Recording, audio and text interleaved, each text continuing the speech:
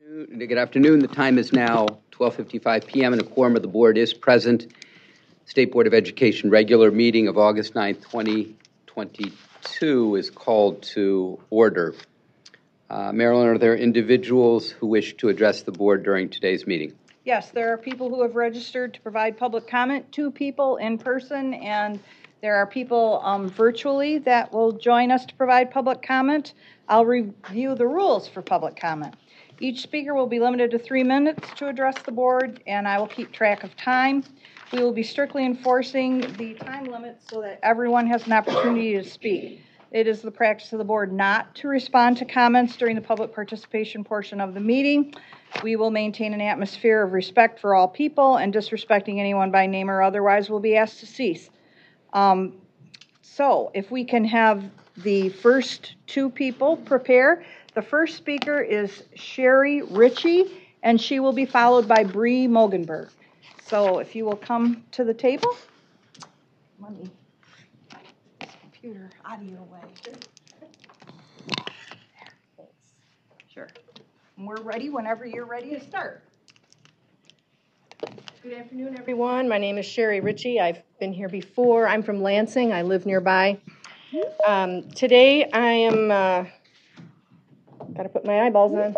Today I'm expressing my grave concern regarding mature adult sexual content being made available to minors in school without parental knowledge or consent.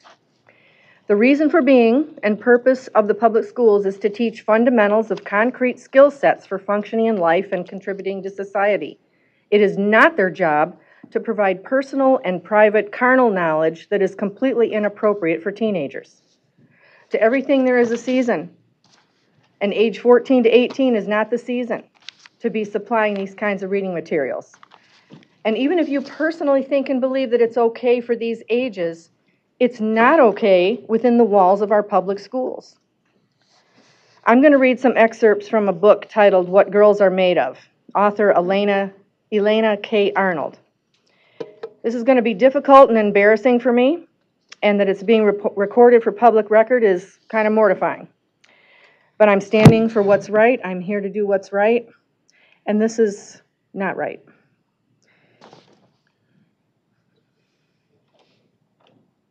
First excerpt from What Girls Are Made Of by Elena K. Arnold, Part 1, page 21. The scene is a 16-year-old girl has an appointment at Planned Parenthood because she had unprotected sex. After the door closes behind her, I consider placing the still folded paper gown on the exam table and just getting the hell out of there. I personally don't swear either, so sorry. But then I picture Seth's brown eyes, the way they look up at me from between my thighs, and I stay. Page 32. My legs were shaking, so I sat down on the edge of his bed, and my legs fell open to make room for his mouth.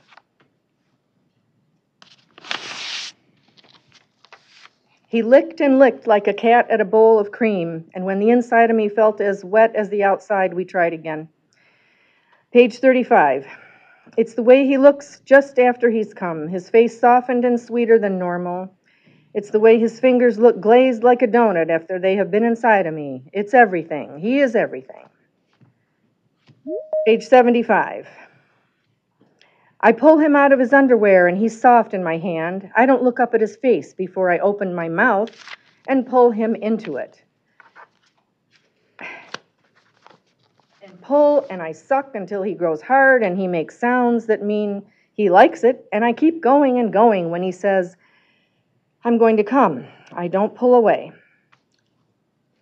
The jet of him is warm and salty and tastes like thickened sweat. He breathes hard and his hands are tight fists. I'm sorry, that concludes your time. Thank you. Thank you. So Bree sorry. Mogenberg is next. Sorry.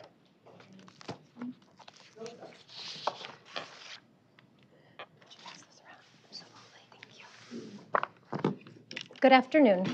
Bree Mogenberg from Mount Pleasant. Today I'm here on behalf of Moms for Liberty of Isabella County. I'm going to present to you a resolution in regards to the concerns with sexuality and gender education and promotion in Michigan public schools. So I want to be clear. This resolution is not about advancing specific ideologies, creeds, or religions.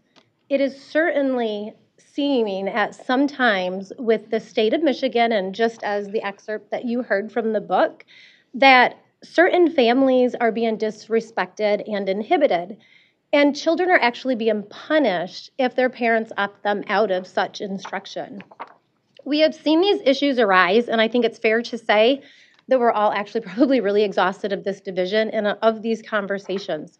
So if you've all received one of these resolutions, if you actually look down to paragraph 9, I want to let you know there's a lot you can read, but this is actually a very American resolution, and this honors Constitution, and it honors Michigan law as well as school policies that you'll see within this packet. Be it therefore resolved, sexuality and gender instruction, discussion, and promotion be reserved solely for content in sexual education class, which requires parental permission and no consequences to the child for opting out of such a class. And in such a case, where it must be inserted into a different course, parents must opt their child in to the instruction, discussion, or promotion without consequence for lack of participation, and with alternative courses with a different path offered. So what this means is it is understood there are many different ideologies and beliefs, but those are all different. And in order to be inclusive to all Americans and to all of those, we need to make sure that parents are aware and they have an opportunity to opt their children out.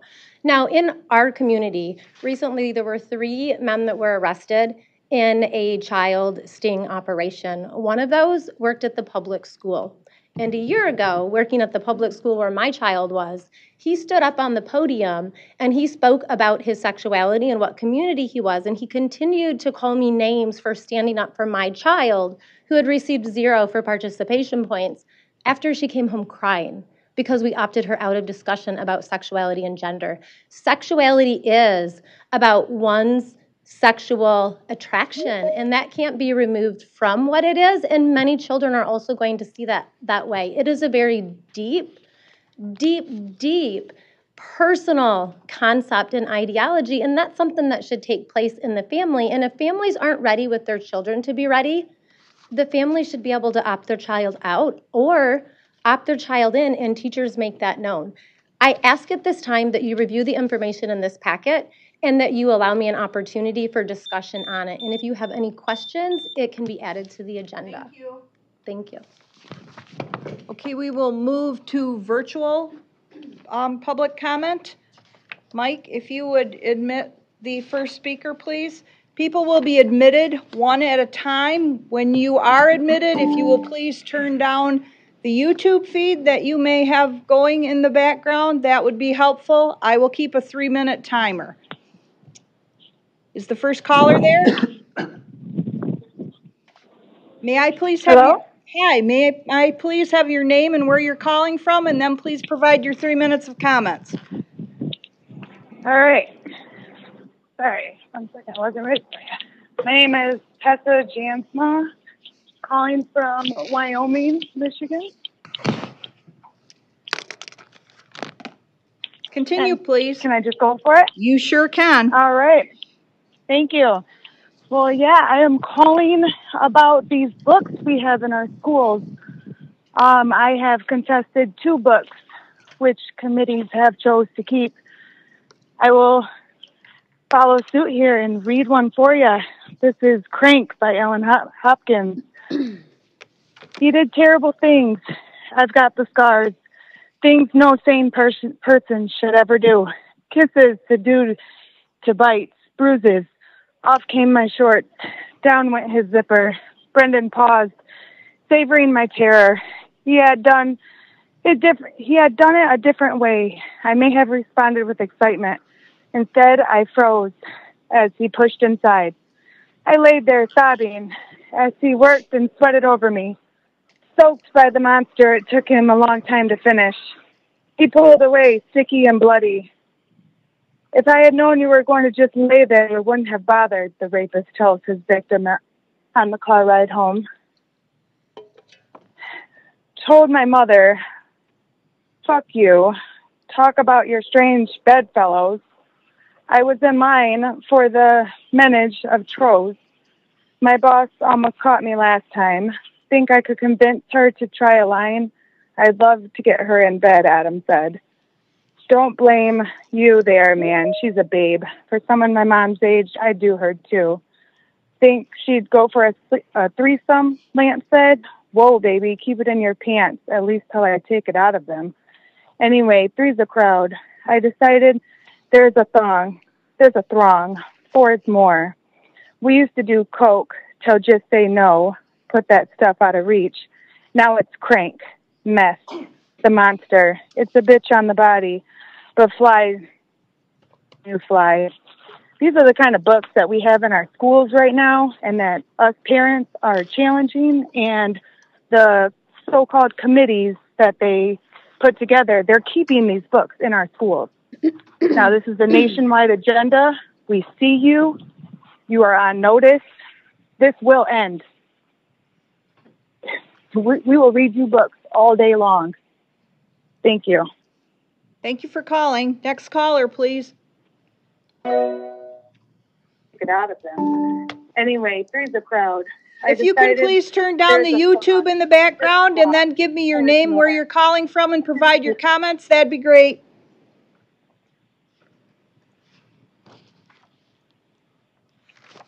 My name is Stephanie Boone. I'm calling from Ada, Michigan. I represent thousands of concerned parents in West Michigan. Continue, please. Okay. I am calling in just to provide some comments about my experience with some of the inappropriate books and content within our libraries. Our media specialist at Lowell Schools was overwhelmed last fall, so I told her that I would help out by giving a call to the Overdrive company. That is the company that our schools pay to help create the digital online collections and libraries. Our local schools in Kent County use Destiny and Sora systems for the students to have access to the online library. On 3 separate occasions last fall, I called and spoke with a representative from Overdrive who ended up hanging up on me each of the 3 times I called because she wanted nothing to do with fixing the issue about students having access to materials that parents are not okay with. One that is still currently available in at least 5 school districts in Michigan does contain explicit sexual activities and sexual nudity. It's called The V Word. It's written by Amber Kaiser. And I will read a little bit from page 12. Except soon it's 9:26 p.m., according to the clock on my nightstand. He's still 16, and his parents expect him home by 10.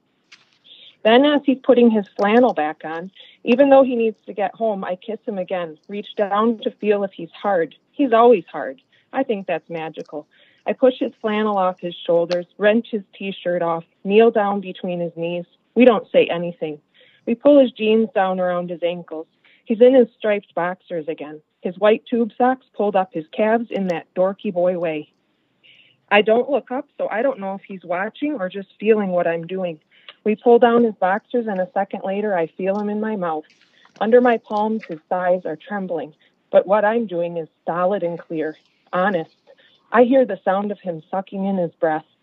Sweet, salty, sour, bitter, the way his body tenses, the way he breathes, soft then hard. It's perfect. It feels like something I'm creating. When he comes, which is just a few minutes into it, I swallow it all. The sweet, salty, sour, bitter. This is unacceptable, and parents have a right to have a say in what their children are exposed to in schools. Please do something about this. Thank you. Thank you for calling.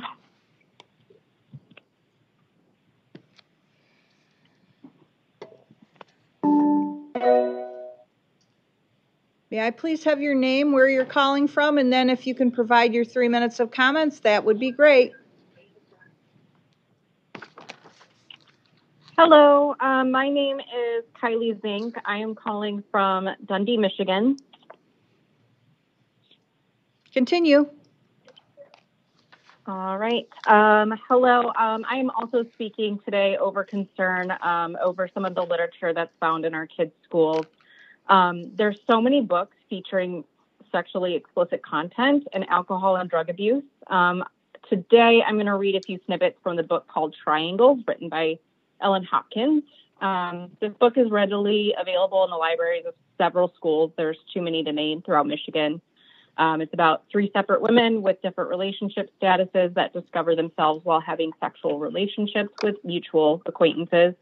It features very graphic, obscene sexual content, alcohol, drug abuse, profanity, many other things. So please enjoy these few snippets that I have for you.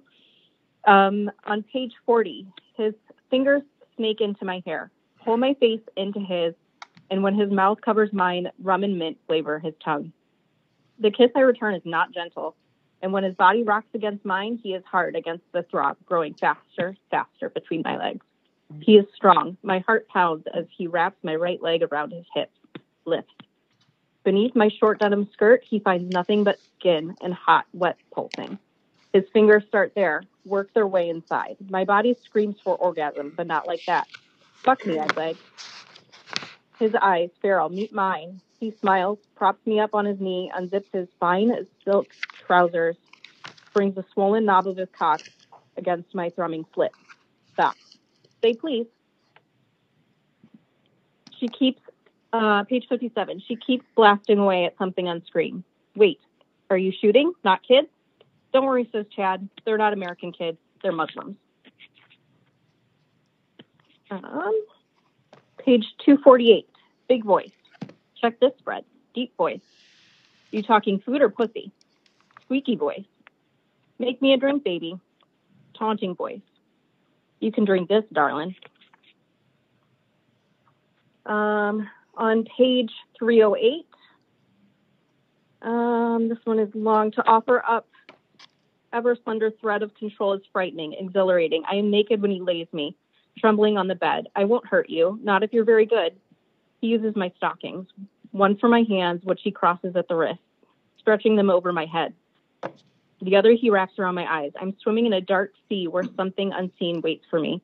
Don't move. It's hard to comply when his teeth rake my neck in a vampire-style kiss, lower to my nipples. His bite is half brilliant, hurt, half surreal pleasure. The scent lifting from his hair is spice. Close, I think. Open your legs. His face dives between them, and his mouth claims what he finds there. Thank you. Your And when he time is says, up. Thank you.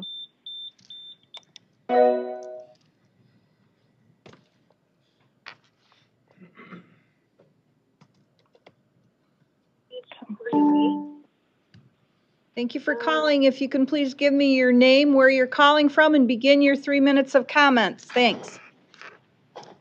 Yes. My name is Tammy Gombar from Rockford. My comments are, I'm concerned about the books in our schools. We are not asking for books to be banned. We are simply asking that sexually explicit materials be removed from schools. We are asking that just like any other movies, DVDs, songs, books, and are inappropriate for minors not to be accessible in minors in their school libraries. I'm in support of the resolution concerning sexuality and gender education in Michigan public schools. I apologize for what I'm about to read, but here goes. I'm going to start by introducing you to a book that's currently in my school district where my 8-year-old son used to attend. I have pulled him because of the content found in the school and the conversations I personally had with his speech teacher when he was 8 years old, and I was actually in a summer class with him. I was told by her personally that she had open conversations with her 5th and 6th grade IEP grades, 5th and grade IEP students about gay sex. These are her words, not mine. She said these conversations happen all the time with her students, and it was completely normal. This is not normal coming from a parent of an 8-year-old child at the time. I was completely offended as a parent. I spoke with the superintendent of the school at the time, Dr. Michael Scheibler. He has since retired, and the head of the IEP, Mindy Duba, for over 2 hours each. No response from either one of them. And the next school board meeting that I attended to talk about these particular books, the teacher was hired for a full-time position for the next school year, along with 40 other plus woke instructors to replace all of teachers leaving in growth. The book I will be reading is currently in my son's school district, along with many of other inappropriate books for children. It's titled The Fun Home. The author is Allison Belchet. It's Bechdel. BL. How it's described or whatever is the book summary. It's an adult graphic novel. This is in children's schools. The book summary is a young woman discovers her homosexuality while seeking a rational for her father's sudden death deemed as suicide. Summary of concerns. This book contains alternate sexuality, alternate gender ideology, profanity, alcohol use, suicide, commentary, inflammatory religious commentary, sexual activities, and sexual nudity. There's a huge contact warning. Says you were about to access materials that may contain content of an adult nature. These files may include pictures of materials that some viewers may find offensive. If you are under the age of 18 or such materials offend you or it is illegal for you to view these materials, please exit now. That is right on the front of the book in regards to be able to do this. And these are in children's schools. Not cool. It's coming from a parent. Here are some of the excerpts in the actual thing as regards to starting on page 17. But would an idle husband and father have sex with teenage boys? Page 17. Page 44. The illustration Thank you for on top calling. of the Your page time is up. 6 or 7. Thank you. I didn't even get to what I was supposed to. Thank you for calling. Depict. The illustration on the top of the page depicts a dead man naked. Ma'am, on the your table time with is his up. chest cut. Kaylee, I didn't even get to read the book. The illustration on the top of the page. Ma'am, thank you for calling. Your on the time is table up. There with are his many chest people cavity that would splayed also open, like with his 3 minutes penis of opportunity. in full Thank view. you. The illustration of the middle left side of the... Mike, may I please have the next caller? Thank you for calling.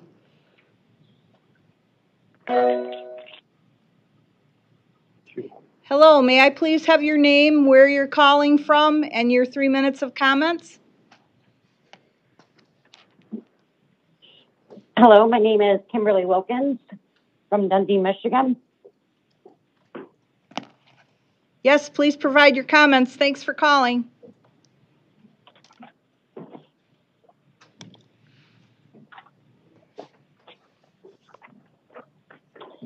I'm here today to read the book Court of Mist and Fury by Sarah J. Maas. I found this book in my child's school, Dundee High School in Dundee, Michigan. I have concerns with books of this nature being available to children as young as 13. This book contains explicit sexual content. I have no desire to ban books, but I am asking the Michigan Board of Education to remove all sexually explicit material from our children's schools. The Court of Mist and Fury even contains a content warning, quote, "You are about to access material that may contain content of an adult nature. If you are under the age of 18,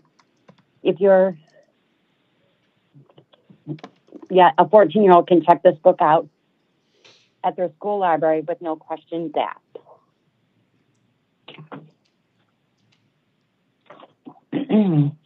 On page 45, his tongue swept my mouth again, in time to the finger that he slipped inside of me.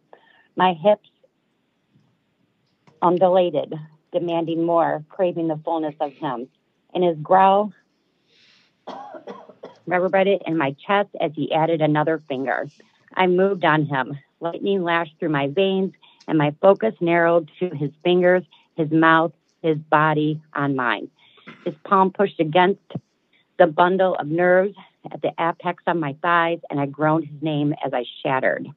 He stretched out above me, his head lowering to my breast, and all it took was one press of his teeth against my nipple before I was clawing at his back, before I hooked my legs around him and he settled between them. I needed this.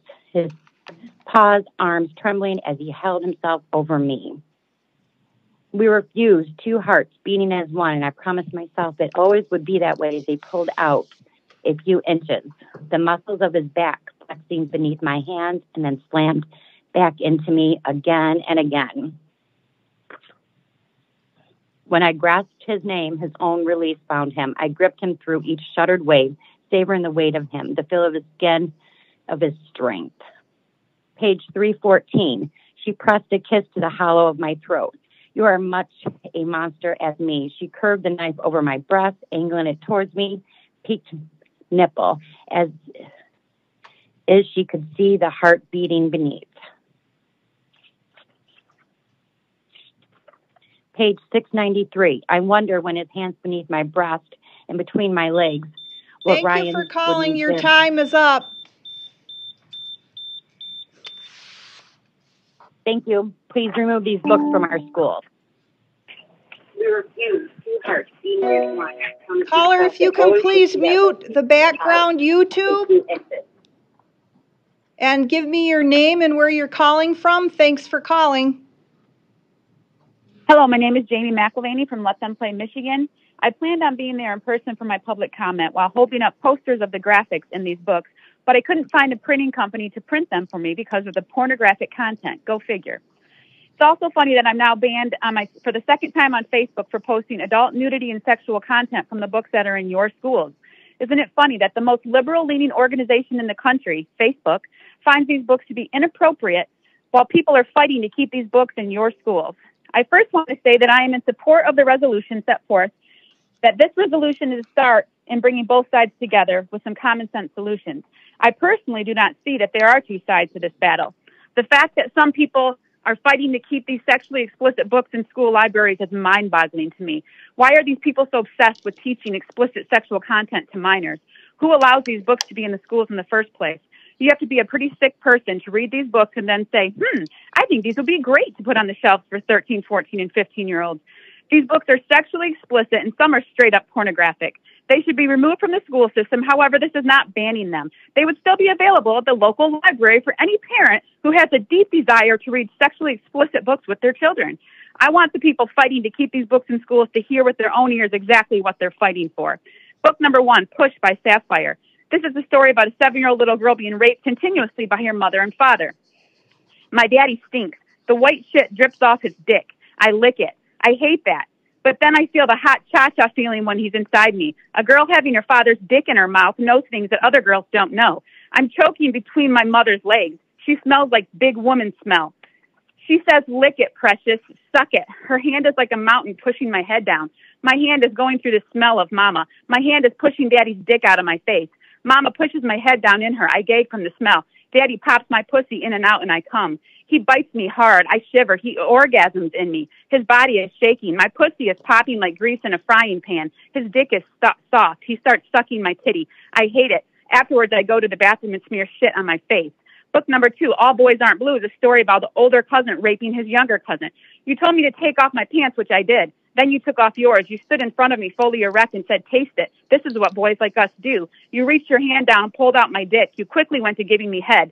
I just sat back and enjoyed it, as I could tell you were too. We both got up and went into the bedroom completely naked. The only thing I knew about anal sex previously was that it was painful. Nervous and drunk, I listened and got on my stomach. You got on top of me and inserted yourself into me. It was the worst pain I'd ever felt, but then you added lube, so we tried again. Identical. This is a book about a daddy raping his little 7-year-old girl. Kaylee was roused at his words, secure in the aura of Daddy's love. She tried to sit up, but Daddy pushed her gently back down against the mattress. Just stay like that for Daddy. I want to teach you something new. He lifted her nightgown, rolled it up over her belly, coaxed her thoroughbred legs apart. She squirmed in protest. Don't move, Daddy said. Don't be afraid. This won't hurt you. You'll like it, I promise. He kissed the length of her torso down to the small naked V. Book number 4, Lucky, a story about violent rape. He came in me and got up off the ground. Thank you for calling.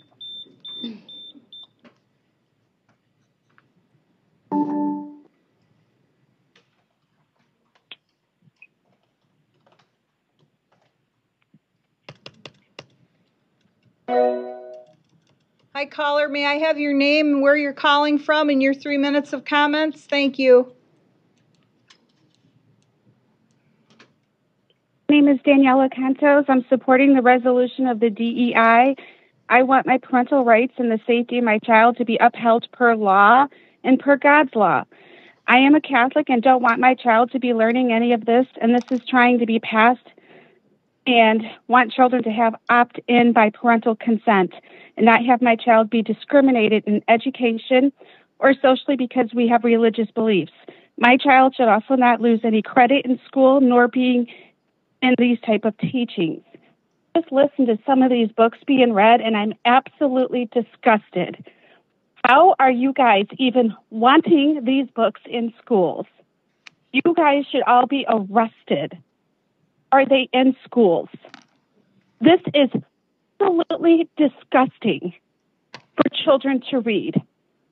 Talking about a rape with their father in explicit detail?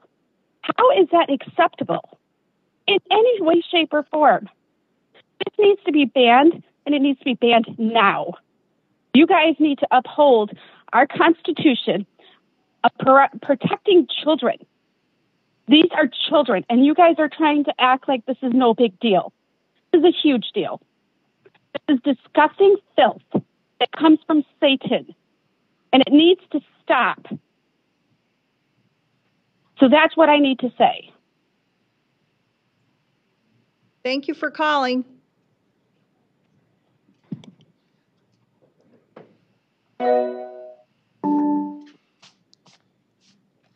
May I please have your name, where you're calling from, and your 3 minutes of comments?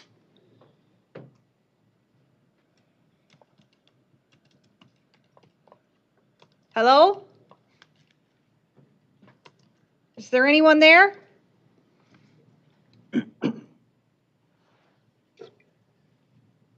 Caller, may I please have your name, where you're calling from, and your 3 minutes of comments? Hi, my name is Dr. Linda Lee Tarver. I'm calling from Lansing, Michigan. Can you hear me now? Yes, thank you. Please continue. Sure. I'm calling regarding the pornography, or what is perceived to be pornography, by parents in our public school system today.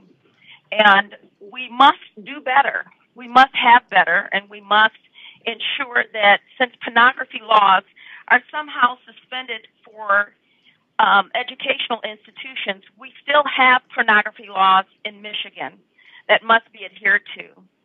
So we need to ensure that Section 380.10, which is the parental rights law here in Michigan, must be in the favor of the parents and not of the progressive or teachers who perceive that what is acceptable in their home will be acceptable in a child's home.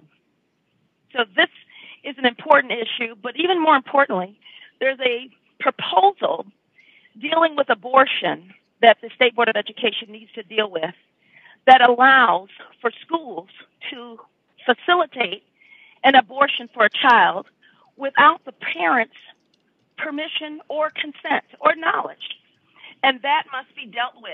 I suggest that the State Board of Education issue a resolution that it will not be done and should not be done. Thank you. Thank you for calling.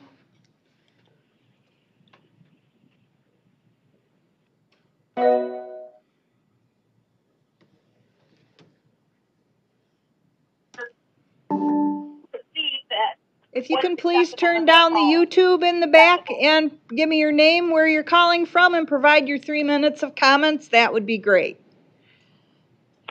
Hi, can you hear me okay? I can.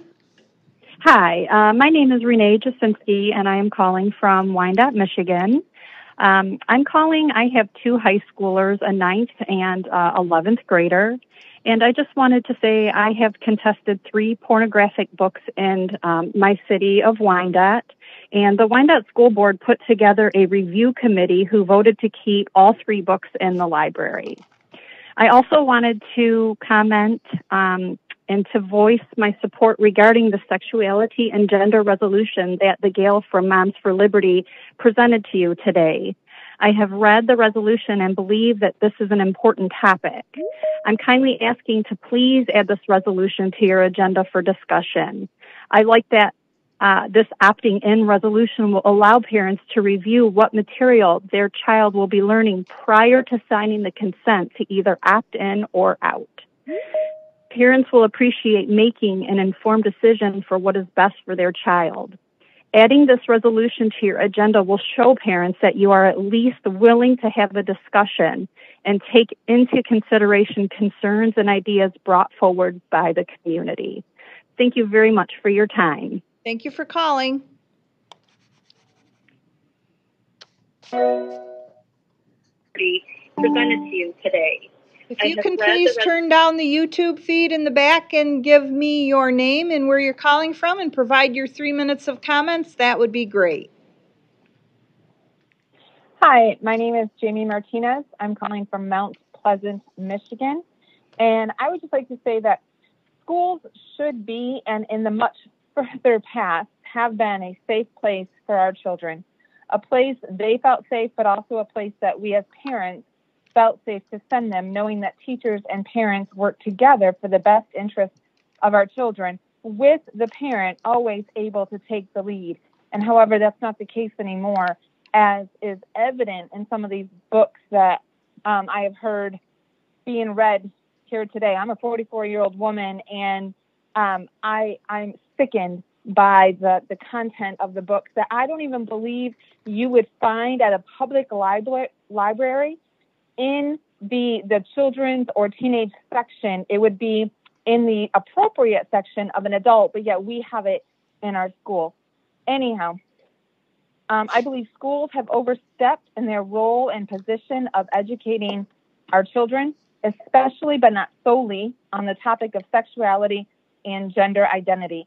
I have done some subbing in our high school and was very surprised to walk into a classroom that had pride flags being displayed and on the wall, and many sayings that were in regards to the same topic of gender identity plastered on the walls as well.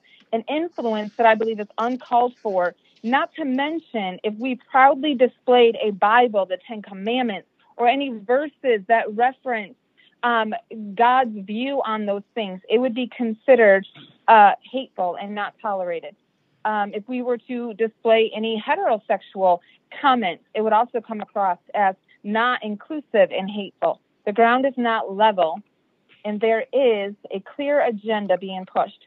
Schools are no longer a safe place where parents and teachers work together for the betterment of their children.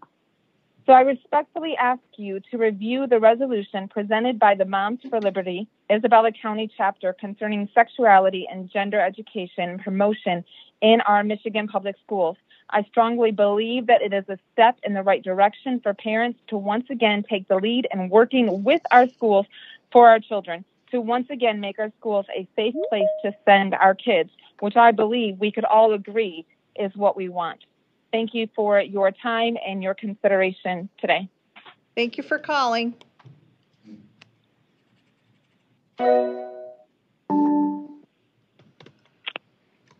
May I please have your name and where you're calling from and your 3 minutes of comments?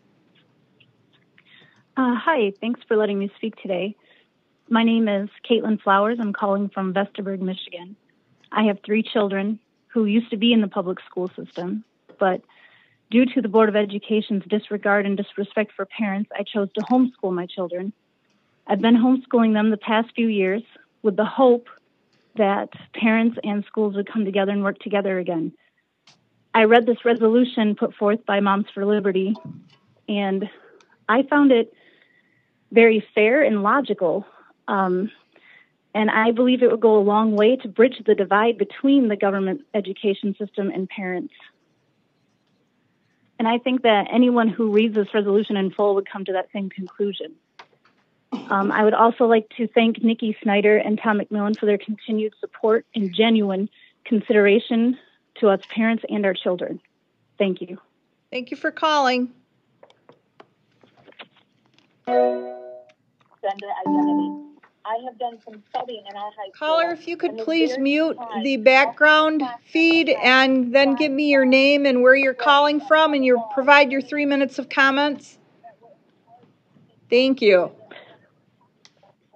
Hi, my name is Cynthia Weebelhaus. I'm calling from Taylor, Michigan. And I just wanted to let you know that I 100% support this resolution that was put before you. I'm very familiar with some of these books that are absolutely disgusting that have been put in the library. There has to be some kind of a firewall put in place between libraries and children that have access to electronic libraries, through their tablets, etc. We have to put something in place to protect our children.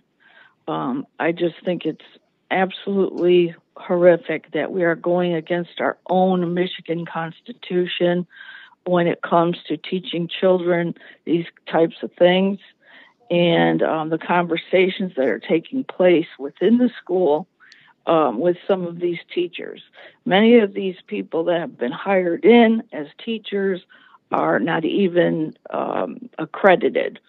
So that is my statement.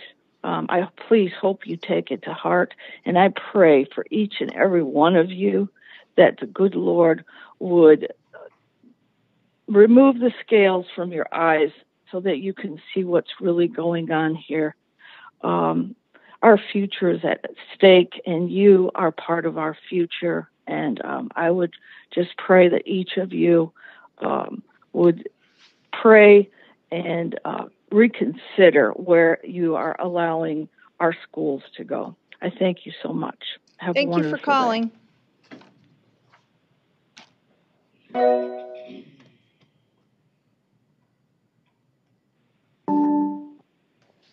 Good afternoon, caller. May I please have your name and where you're calling from, and you can provide your 3 minutes of comments. Thanks. Yes, my name is Maria. I'm calling from Oakland County. Each of you in this room are responsible for the leadership and general supervision of all public education in Michigan. And listening to what you are supporting, allowing, and or promoting in our school libraries is truly disturbing and disgusting. It's your job to advocate for our children. The hard facts are your actions are failing Michigan students, and it's time the board starts focusing on improving the academic performance across all grades instead of spending your time and efforts promoting SEL, CRT ideologies, DEI, sex education, gender ID, advocating for sexually explicit materials in libraries, masking our children, and vaccines. Your job is to lead and supervise education, and that's it. How does spending your time focusing on liberal political ideologies improve the academic performance of Michigan students? The simple answer is it doesn't. The 2021 state assessments indicate that only 24% of Michigan students in grades 3 through 8 are proficient in English and writing. Is it okay that 1 in 4 students are proficient? Does it demonstrate the effectiveness of your actions? And math is even more abysmal with only 21% proficiency in those grades. And in grades 5 and 6, there was only 16% proficiency. This is not only embarrassing, but detrimental to Michigan students and families. Michigan public schools have lost over 70,000 students in the past few years. And earlier this morning, it was mentioned that retaining enrollment may be a part of demonstrating parent satisfaction. Well, clearly thousands of parents are not satisfied if 70,000 students have left this public school system. Maybe you as a group need to start discussing the hard facts and outcomes of your work. Maybe not promoting the suffocation of children with masks would have kept some of those students. Maybe not pushing sexual identity and transgenderism ideologies to young children would have kept some of those students. Maybe not infusing racism with SEL and CRT into the minds of young children would have kept those students. And certainly, considering the library books that we're discussing today, maybe some of the students would have been kept if they were not there. You as a board need to start accepting the damaging outcomes you've created and we want to know when you're going to fix it. Several board members push political agendas over education in every single meeting, and it needs to stop. This is not a political forum for your personal views. This is about our children. Do I need to remind you that we, the parents, are your customers? In fact, that was mentioned this morning in the meeting. Perhaps you should start surveying the very customers that make public comment every single month that you guys continue to ignore. Perhaps the board should do some customer satisfaction surveys. Many of us would love to show you how dissatisfied we are and what we feel is important in schools, which is academics, not your political agendas. It was also mentioned today that parents choose what school to send their children to. Really? What about all of us that have children on IEPs or don't have financial means for other school options? Did you ever consider how many of us there are out there? There's a lot. I'll leave you with one perspective. The board spent so much time talking on gender ID and transgender and things like that in school when transgender only makes up 3% of the national population. And you spend more time on that than the 75% of the students that are illiterate in our schools. Thank you. So do something about it. Thank you. You guys continue to ignore. If you can please mute the feed in the background, caller.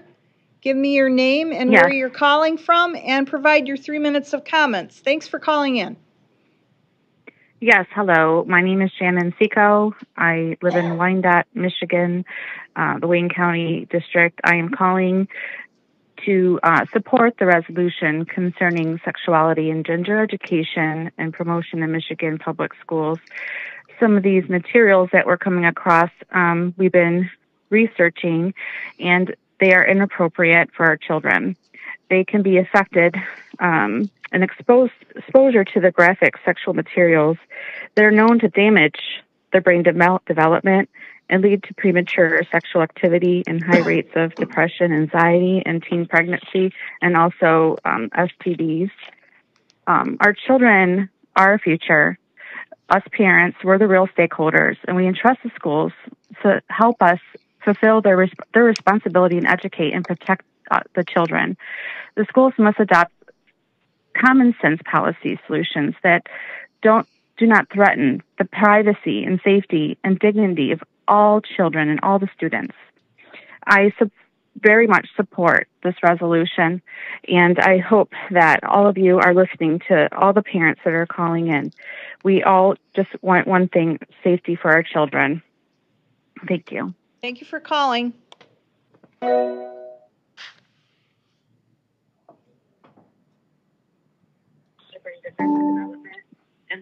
Caller, if you could please mute the feed in the background, and then give me your name. Just 1 second, I will. Yeah. And then please Tammy. give me your name and where you're calling from, and provide your 3 minutes of comments. Thanks for calling in. Okay. Okay, Rockford. I'm going to read out of a book from the titles of what some people are doing to cover up another I'm one. sorry to interrupt you. I didn't catch your name and where you're calling from. From Rockford. And your name? Tom. Title of the actual thing, one of the books I'm just going to read on, it's called The Fun Home. And these are some of the excerpts from the actual book. Page 58, I am a lesbian. My homosexuality remains at this point purely theoretical. Ma'am? Yes? I believe we've already spoken with you, Ms. Gomber. You've already had your 3 minutes today? Am I correct about that, Ms. Gomber? You're not. You're not. Same telephone number that was registered. Yes, I'm talking for a friend. I'm actually at the same house thing. It's different. Can I please read? They're at the same house. What's your name, please? It is Tanya. Tanya? Yes. Okay, thank you. Can I read? Continue. Can I read? Continue, please. Okay. I am a lesbian. My homosexuality remains at the point purely theoretical and unattested hypothesis. Your father had affairs with other men. He was molested by a farmhand when he was young. Page 59. Why had I told them I had ever had sex with anyone yet? Conversely, my father had been having sex with men for years and not telling anyone. Page 77. My father called after receiving it. He seemed strangely pleased to think I was having some kind of orgy. Everyone should experiment. It's healthy. Page 80. Feminism is the theory. Lesbianism is the practice.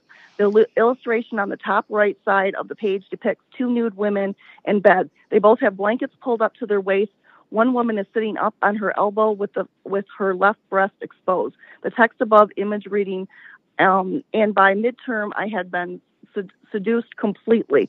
The illustration in the middle of the page depicted two sets of legs intertwined on the bed with books strewn about them. The text above image reads, Joan was a poet and a Marxist. I spent very little of the remaining semester outside her bed. The illustration on the bottom left-hand side of the page depicts two nude women laying on their stomachs with one woman on top of the other. The woman on top has her tongue in the other woman's ear, and she's reading from a book. The text above image reads, I lost my bearings. The dictionary had become erotic.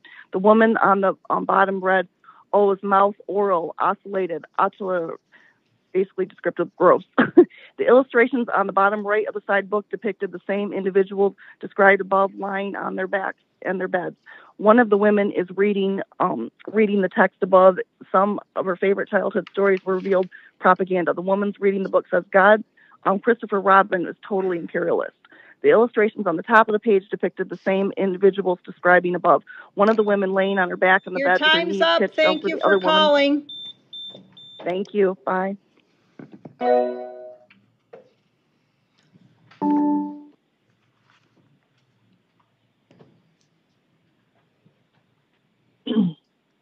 Is there a caller on the line? Yes, I'm here. Hi, may I please have your name, where you're calling from, and your 3 minutes of comments? Holly from Monroe County. Jack of Hearts, L.C. Rosen. This is a book that's available in over 13 high schools, probably a lot more than that in the state of Michigan. Now, before this, I'd sucked my share of dicks and gotten plenty of blowjobs, hand jobs, every kind of job, but the only butt sex I'd had sex with is a junior who was in love with my cock. And he just hopped aboard, and he'd taken control then, total bossy bottom. I pretty much just laid back and enjoyed. So as far as I knew, anal was pretty easy, like porn easy. Anyway, here's my advice to you. Make sure you want to do it, because it's going to be uncomfortable at first. For sure, but it can be fun too. Even if you don't have a prostate, there are nerve endings and pressure. Just make sure you've taken a shit beforehand and cleaned after, preferably with soap and water in the shower, because if you got to go while he's inside you, it's going to come out gross. When you're ready to get fucked, use lots of lube, a finger first, go slow. Make sure he's still focused on keeping you turned on, too. It helps if you start out riding him facing forward. Then you have more control over how deep he goes. And you can still communicate what you need. Once he's in you, tell him to just stay there for a while so you can get used to it. Then when you give the okay, he can slowly start fucking you. If you don't like it, tell him to stop. If you decide to switch holes, use a fresh condom. And be prepared. Sometimes shit just happens. But if you take it slow, it can be really great. That's available for our high school students in over 13 different schools throughout the state of Michigan. Personal politics aside, this should be the one thing that all of us could find some kind of common ground on. We aren't asking for these books to be banned. We're not asking them for it to be burned. They can still access them at public libraries, Amazon, Borders, etc. We are asking for you to take inappropriate content out of our school libraries, content that we censor every day if it's in a movie or a song. Even YouTube has age-appropriate warnings and safeguards in place. We are demanding this content be removed from schools as it is inappropriate for most students and unnecessary for any student to be successful. I am in support of the resolution concerning sexuality and gender education in Michigan public schools, and I cannot imagine any reasonable explanation why any of you sitting at that table would not be in favor of it as well. You are the State Board of Education. Districts across the state are struggling with declining enrollment, and that will also lead to teacher layoffs. Show all of us teachers, all of us parents and board members across the state that you're willing to find common ground and do what you can to help curb the exodus of students from the public school system within the state of Michigan. You need to ban all this inappropriate material immediately. Thank you for calling.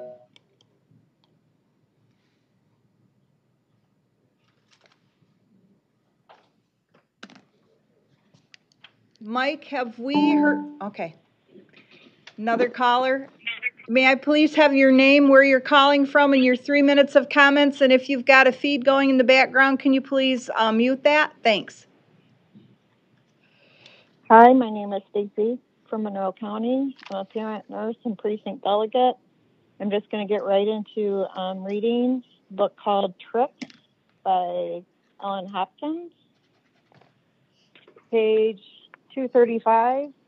Another of Iris's badass ways, one I can't forget. I do my best never to think of him, what he did. Try never to remember that place in my childhood, but sometimes it pops into view despite all my efforts to keep it hidden. I was almost 10.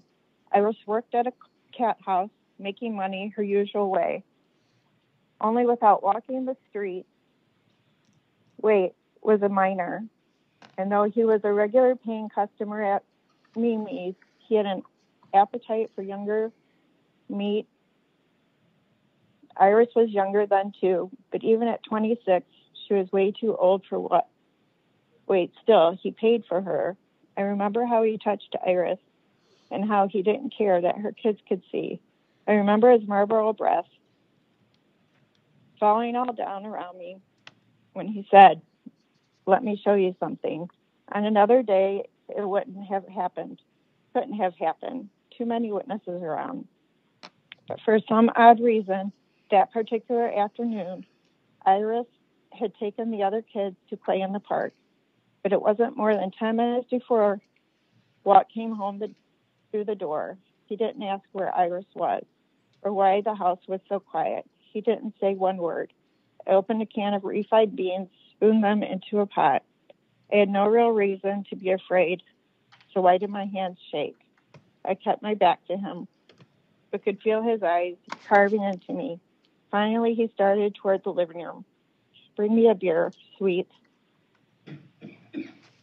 He wasn't on the couch, as expected.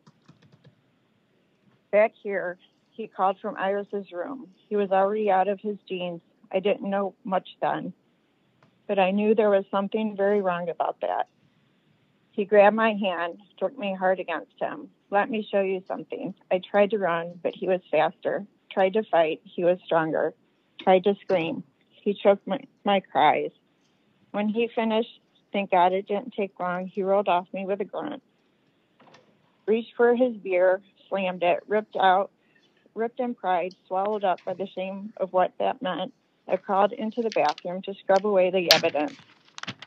Not when he followed me, stood in the doorway, watching me, finally said, tell a soul I'll do your sister too. I knew he would come back for Mary Ann. She was only 8.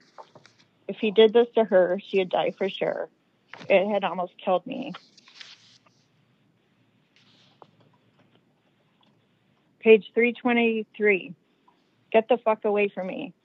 The guy is right behind me. Beer breath. Hat on my neck. Iris didn't lie. You really are a knockout.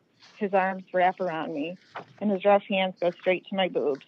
I try to knock them away, but am no match for his strength. You like it rough, because I'm just the guy to give it that way. No extra charge. The words burn into my ear. What? What the fuck did you say? A sudden burst of will pushes him back away. I turn to face him. He advances, a thin line of spit leaking from his mouth to his chin. I stare at evil. I said, no, extra charge. I already paid $200 for a good time with you. Might as well make it very good. He's on me, yanking my hair. Thank you for calling. Your time is up.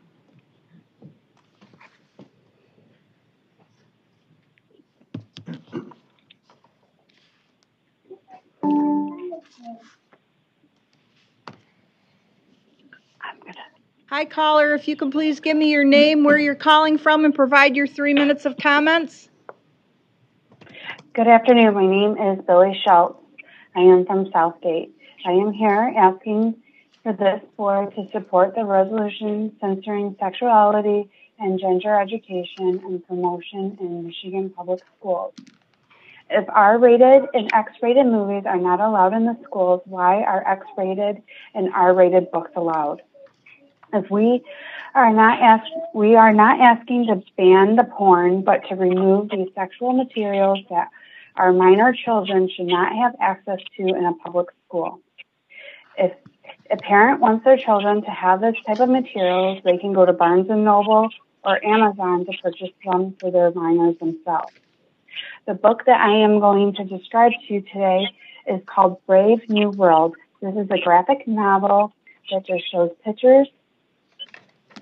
And the summary of concerns, this book contains controversial religious commentary, sexual activities, sexual nudity, drug use, self-harm, including suicide. On page 6, you can find an illustration on the bottom of the page that describes a full body view of a nude man standing on a cliff with his arms outstretched. On page 17, there is an illustration on the bottom right side of the book that shows a baby's de-diapered buttocks and profile viewing being electrocuted. On page 54, the illustration in the middle of the page shows a hologram of a nude couple from a profile view. On page 68, an illustration on this page shows a holographic couple in a foreground looking at each other. The words across the woman read, "Hug me till you drug me." These materials do not belong in our schools. Another book called Tricks. Page 9. Why would God need a pecker anyway? Page 33. Swollen with desire, demanding, "What's still locked to mine?" She moaned, "What if I give you this?" Her hand found my own. In the heat of the moment, I got hard, especially when Janet touched me, dropped onto her knees, lowered my zipper, started to do what I never suspected she would do. How to do. Yes. Page 59. Too much food. Thank you for calling. Your time is up.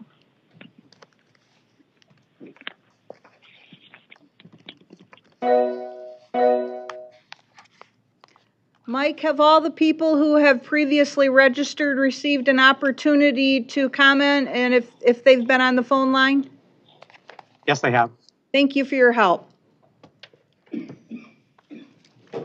Thank you, Mike. Thank you to all those who provided public comment today.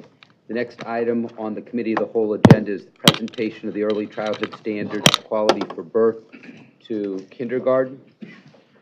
In alignment with Michigan's Top 10 Strategic Education Plan, these standards strive to support the growth and development of all children birth to kindergarten, to support early childhood professionals in recognizing individual developmental trajectories and expressions of learning, to guide programs toward the highest quality in their operations. Pending board approval, this set of standards will replace Michigan's current early childhood standards of quality for infant and toddler programs and early childhood standards of quality for pre-kindergarten, both of which were adopted in 2013. We welcome our presenters, Dr. Scott Kenichnek, Deputy Superintendent, Division of P20 System and Student Transitions, and Mr. Richard Lauer, Director of the Office of Preschool and Out-of-School Time Learning. There will be a PowerPoint presentation. It may, in fact, be a test. This presentation will be followed by a period of public comment and a request for board approval during the November State Board of Education meeting. Presenters, welcome. Great. Thank you, Dr. Rice. Thank you, Board, for allowing us to spend some time with you this afternoon presenting a revised set of early childhood standards of quality for birth to kindergarten. So the standards that we're going to share this afternoon are nearly 10 years old, which was one of the reasons for the need for the update. Early childhood has changed quite a bit over the last 9 years. And so I'm joined by Mr. Richard Lauer. Richard led the process to update the standards. He's going to share with you a tremendous amount of information this afternoon, including the process used, the stakeholders that were involved, and then finally present the standards as revised. So I'll turn it over to Mr. Lauer. Thank you. Thank you for having me here today. Appreciate your time. So this revision work that we started in about February of last year has been done in service to the goals of the Top 10 Strategic Education Plan that you passed now several years ago. Goals 1, 2, and 3 in particular of the Top 10 Strategic Education Plan. I want to make note, though, that while the early childhood standards of quality were last revised in 2013, they were built upon a strong foundation that this state board has set of preceding standards that date back to the pre-primary objectives approved by the State Board of Education, the Michigan State Board of Education, back in 1971. That's a pretty impressive history of this board's leadership for Michigan and across the country. And through the work that we've undertaken, we have built upon them again. Perspectives on the world around us have changed. Research has revealed new information, as Dr. Kenichnek has indicated. Key state and national organizations have released new work and standards of their own, and we have taken care to consider all of those pieces of information as we updated these guidelines that are specific to what Michigan's programs and children need to support our early childhood settings and reaching even higher quality than they are currently at. The project that we undertook, Michigan stakeholders have developed a comprehensive set of early childhood learning and program standards. We all received an electronic copy of them. It's quite hefty, as you see in front of you, 138 pages of early learning and program standards that do reflect the current research and understanding of what's best for young children in our state and from birth to kindergarten. The purpose of these standards is to support the growth and development of all children throughout the state, birth to kindergarten, to support early childhood professionals in recognizing individual developmental trajectories and expressions of learning, and to guide programs toward the highest quality in their operations. And how will these standards be used? The standards will guide, as I said, early childhood educators and caregivers' expectations, instructional strategies and learning environments, as well as their communication with families. The standards will be used as a coaching tool and for professional learning as well. Each goal includes examples of children's observable behaviors and instructional practices and examples of program quality standards in action. Each goal also includes self-reflection questions to aid early childhood professionals in their settings and in improving and refining their practices while supporting program improvement. In addition, these standards will help guide and inform the development of early childhood development programs at institutions of higher education as they're developing their teacher certification programs as well as their bachelor programs in early childhood and early childhood development and teaching. This is an overview of where these proposed standards are at this point in time prior to public comment. On the left, you see the domains of the early learning and development standards themselves. These are akin to what you're used to for the Michigan K-12 standards related to the learning objectives that the students have. These are appropriate for the young children, 0 to 5. So on the left are the individual outcome areas of learning for the children that are comprehensive. On the right-hand side, you see program quality standards.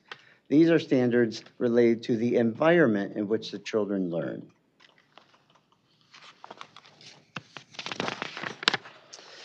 So who participated in this update? As I indicated, this process started in roughly February, March of last year. Stakeholders were recruited from throughout Michigan, and we began with a list of stakeholders recommended by current MD staff based on their work with those individuals. Then we began recruiting beyond and thinking about additional stakeholders and through our external partners based on those people's recommendations based on perspective, not individual. Perspectives are important to ensure that we have a robust, well-rounded group of individuals. In particular, in this way, we're able to collect a broad group, as I indicated, of individuals of a variety of perspectives and expertise to assist us. These are standards of the field and of Michigan. So what you'll see on here in particular, and because these are 0 to 5, we have on here parents and family advocates. I know I didn't put these in the greatest order, but I'll acknowledge that as an error on my part. Parents and family advocates are probably the most important individuals on this group. But of course, researchers and faculty from educator prep institutions. We need that research base, those who helped us acquire that information to stay up to date from 2- and 4-year institutions.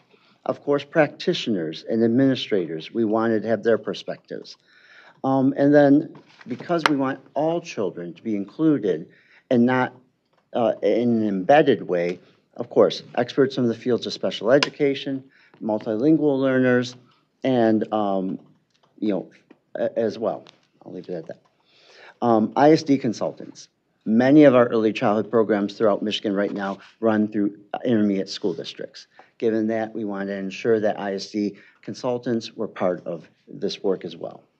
And you'll see, even though we do not directly run Head Start or Early Head Start, it's a federal program to local, we ensured that many of our partners were part of this work as well. And we did include cross-office representation across the department because we do believe in our P20 collaboration across our wonderful Department of Education. How we broke up this team is that we had 30 writers actually work on these standards.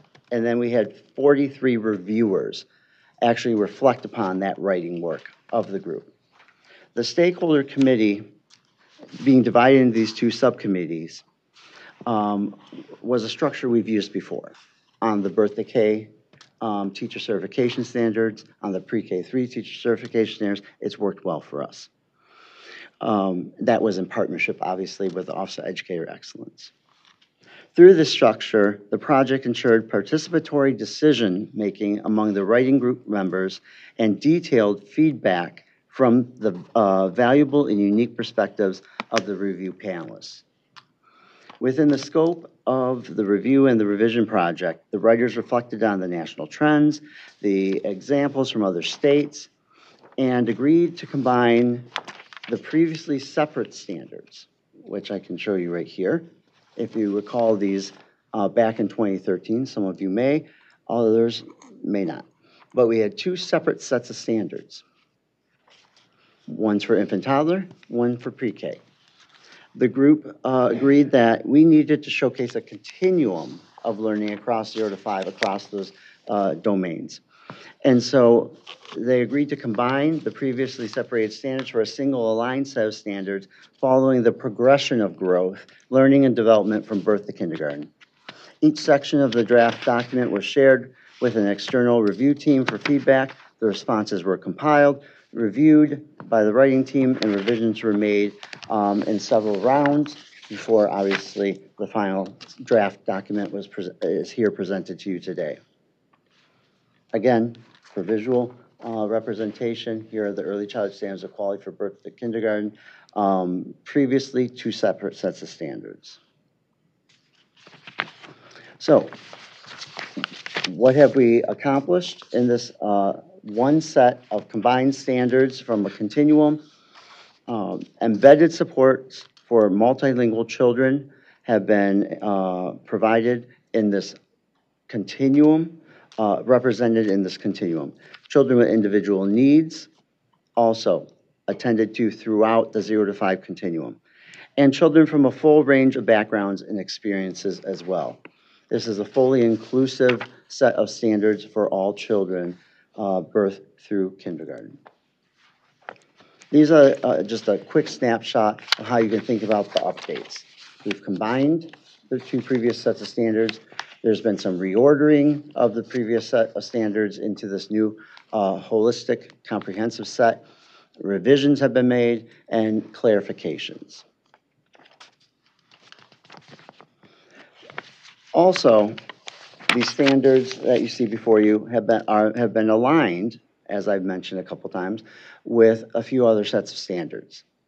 Those for teaching prep, teachers prep, as well as those with licensing for child care centers and homes. In particular, what we did with these standards is that we excised guidelines that were already covered by other standards. No point to duplicate.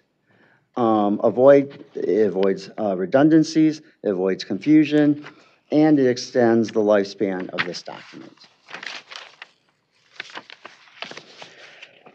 In particular, this document has emphasized, the writing group has emphasized children's developing understanding of technology and the arts as tools and methods for accomplishing goals such as problem solving, communication, and self-expression. The social, emotional, and physical health and development section of the previous standards have been broken into two different sections. So that is to note.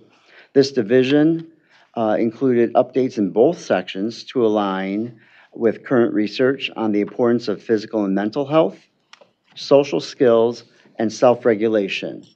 to promote success in school and in life. There's been substantial revisions in the language and early literacy development section to align with the current research on how children learn to communicate, read, and write from birth to kindergarten as well. This section is now communication, language, and literacy within the proposed standards document. What this new document also will include, beyond the actual standards themselves, are additional supports. And this will be our first time because we have resources to provide additional supports for implementation of these standards once we are able to get an approved version in the future. So we have proposed additional supports, and we had the writers prepare them with an expectation. At some point, they could be implemented. The writers have delineated a set of supports to be placed within the standards in a final published version that include observable behaviors. Currently, you have those within the standards that you have seen. The observable behaviors demonstrate the goals and emerging indicators of the standard. Those were the child may ... examples that you saw in the standards. But what the additional supports that you will see here are strategies and materials that will be included in the learning environment to support development of the goals and indicators. These are meant to help the early childhood provider understand how to actually implement the standards, as well as self-reflection prompts, an additional support material to aid caregiving adults in ensuring their own practice is aligned with the standards as well. And then for the program quality side of the standards, an in-action aspect of supports, similar to the examples of instructional strategies, but for teachers and caregivers related to the program standards. So at this point, our next steps after today's presentation and any Q&A is that we would release this for public comment and hold it open for at least 30 days through September 21st. We will compile a review with the writing team, the public comment, produce the public comment document for you, obviously, and come back in November with a final presentation and recommendation for you to approve. Professional learning and other supports to follow upon a final presentation. And that professional learning and other supports is going to include an online professional learning module being created that showcases an overview of the change from prior standards to current, tip sheets, additional supports that were mentioned on the previous slide, and being able to present that as a first round or a first phase of professional supports for the field. And that would be posted to the Office of Great Start's My Registry professional learning system. You have my email, and you know who I am if you have any additional questions after today. That concludes my presentation, Dr. Rice. We know who you are. We know where to find you. Yes, you do. Mr. Lauer, Dr. Kenigschnack, board members, questions or comments? Mr. McMillan. So these are standards. There's not going to be any kind of standardized tests, I take it. So what if people think this stuff is bunk and don't want to do it? That's okay? There are certain programs that are funded that need to adhere to these standards. Like, how would you know? I mean, if they're tested, right? Excuse me? You're not going to test it, right?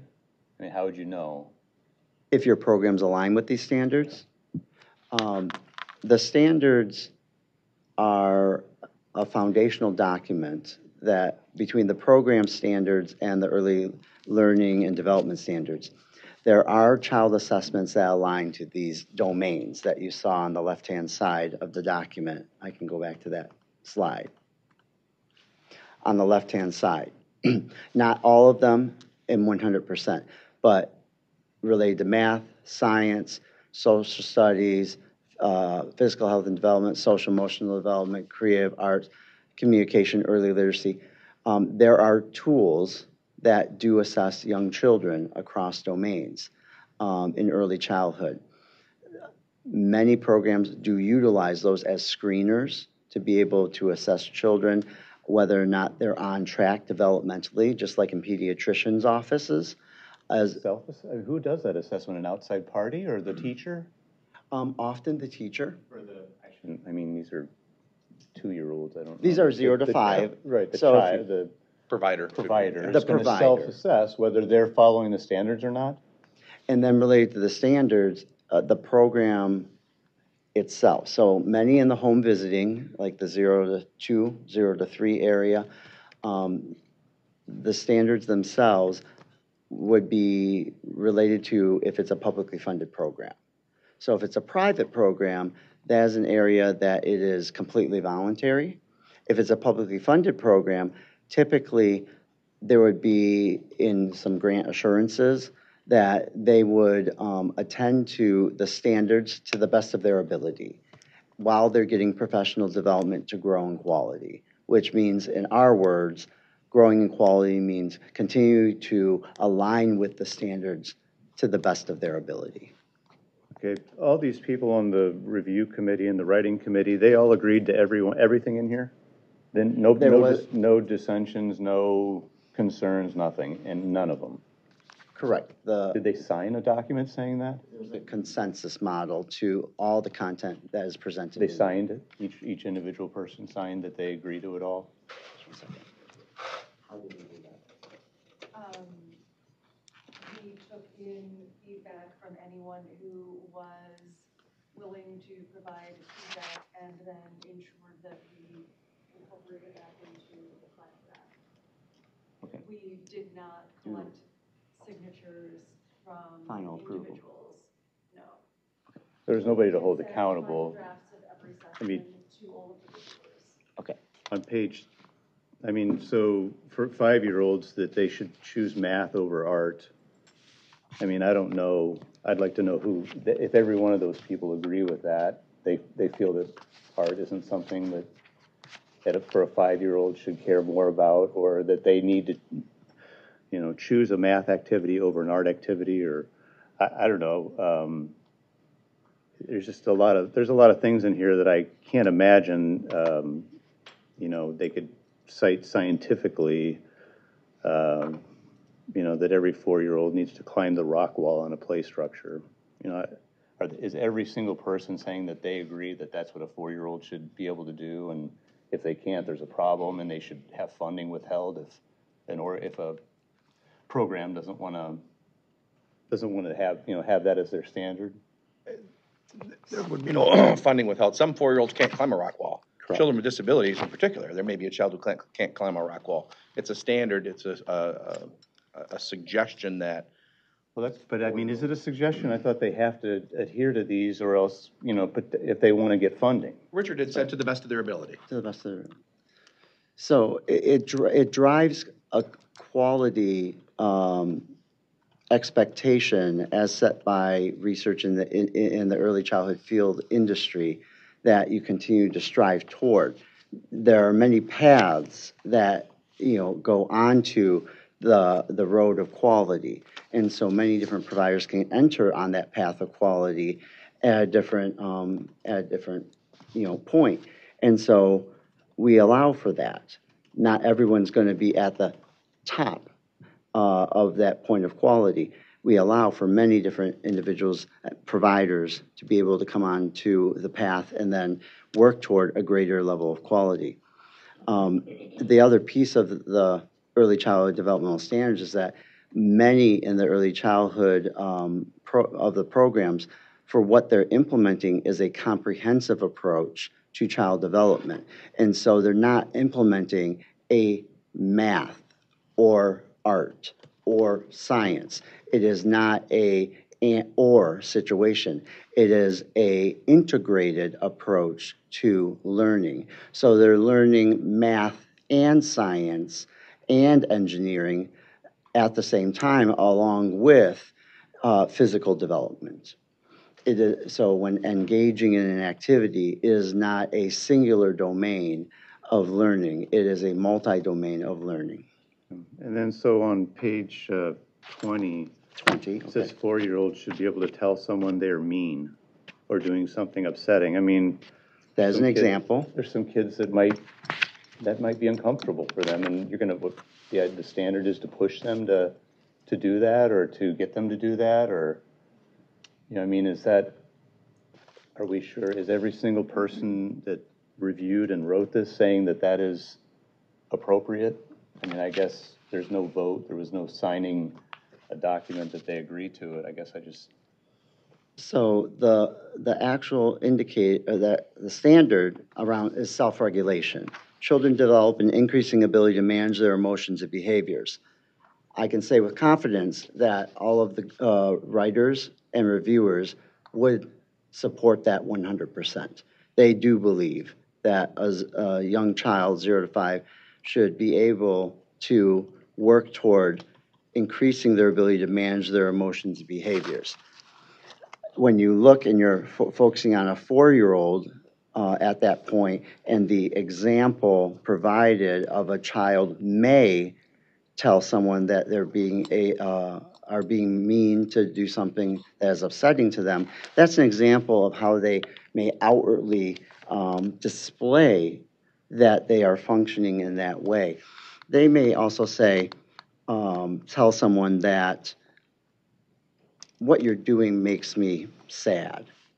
That's another way of conveying that same thing. The main thing is that they're managing their emotions in a proper way and they're conveying it. That's the goal. I'll just end. I remember going to a union hall with, I believe, President Olbrich and maybe Michelle, and hearing kindergarten teachers say that they are doing all kinds of observations and testing, and they said it was overwhelming. They couldn't actually get to their classroom stuff because, and they complained about how it's, you know, a problem. And so I don't know, they're the ones doing these observations? No, I believe what you're referring to is the Michigan Kindergarten Entry Observation, the Kindergarten Readiness Assessment. It seemed like it was throughout the year. Is that? No, it was within the first 45 days of the kindergarten year, and the legislature and the administration eliminated that in fall of 21. That is no more. That is no more. Right. And if I could, observations take place informally every day throughout the day. Ms. Hanson is observing her first graders in Lemmer Elementary every day on a regular basis. That doesn't take time away from her job. It's a part of her job.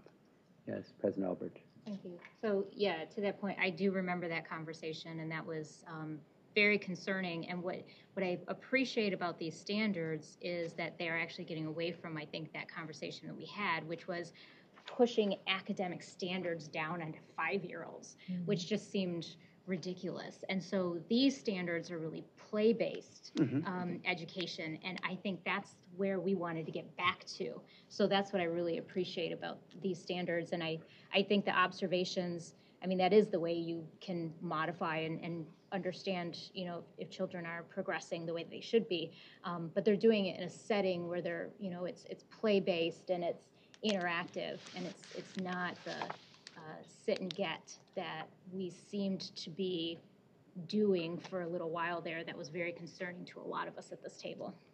I think to that point, there's a school of thought to which a number of us subscribe that there should be some measure of unstructured times, unstructured play time for children that creates some interaction between kids, among kids, that you wouldn't otherwise have in structured activities. They bump into one another, and they have to navigate those bumps.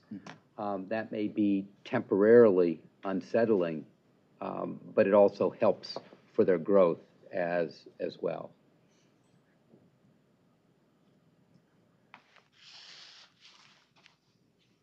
Other questions, comments?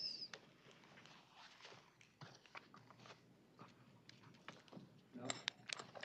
Ms. Hanson? I like what I heard. Very good. Thank you so much. Thank you, Dr. Kay. Thank you, Mr. Lauer. Thank you Appreciate for your it. time. We're now sitting 2:25, and we're at the report of our board president, Dr. Aldrich. Very, very briefly, I just want to say I hope everyone has had a great summer so far. I want to congratulate all of the regional teachers of the year and welcome Nanette Hansen to the table. We look forward to spending the year with you and learning all about your perspective on education. And then also, of course, thank Leah Porter for all of her wonderful insights throughout the year, which we greatly appreciate. Just a couple of things. Since our last meeting, I was able to sit in on the U.S. Department of Education's presentation on Title IX. It seems, unfortunately, that every time we have a new, fortunately or unfortunately, every time we have a new administration, we seem to have all new Title IX regulations. So I think there's going to be a lot more to come on that. And then I was also able to attend the Education Commission of the States meeting in Washington, D.C. last month. In addition to the semi-annual commissioner meeting, which I'm a member of the commission on behalf of the state, along with a few other individuals. We also had the opportunity to sit in on a number of presentations and heard from some other state superintendents across the country. So it was a very valuable 3 days in the nation's capital, and really appreciate the opportunity to do that. The other thing that I was able to do while I was there was finally meet with Paulo Di Maria, who is the relatively new president and CEO of NASB, and we had a great conversation about the direction that they'd like to go and what's happening in Michigan. He is from our neighboring state of Ohio, so he's relatively familiar with us, and so that was a great opportunity as well. And that is it for me. Thank you, President Aldrich. Next report is a report of the state superintendent. I would also like to welcome and congratulate Ms. Hansen and her 9 Teacher of the Year colleagues. It was a joyous bunch this morning. Got us started without caffeine. It was human caffeine. I would like to take the opportunity, board, to share a little bit about the state budget approved by the legislature end of June into early July, and signed into law by the governor on July 14th. So I'm going to switch chairs with Jennifer Cook. She's going to become the state superintendent. Doesn't seem overly excited about that.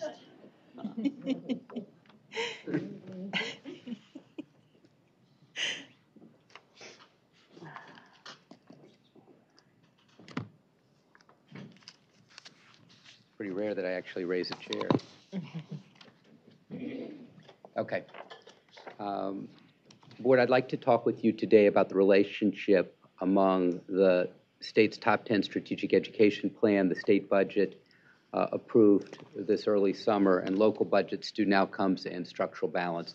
As you know, 2 years ago, this month, the State Board of Education approved the top 10 strategic education plan with its 8 goals, with metrics, contributions associated with those metrics.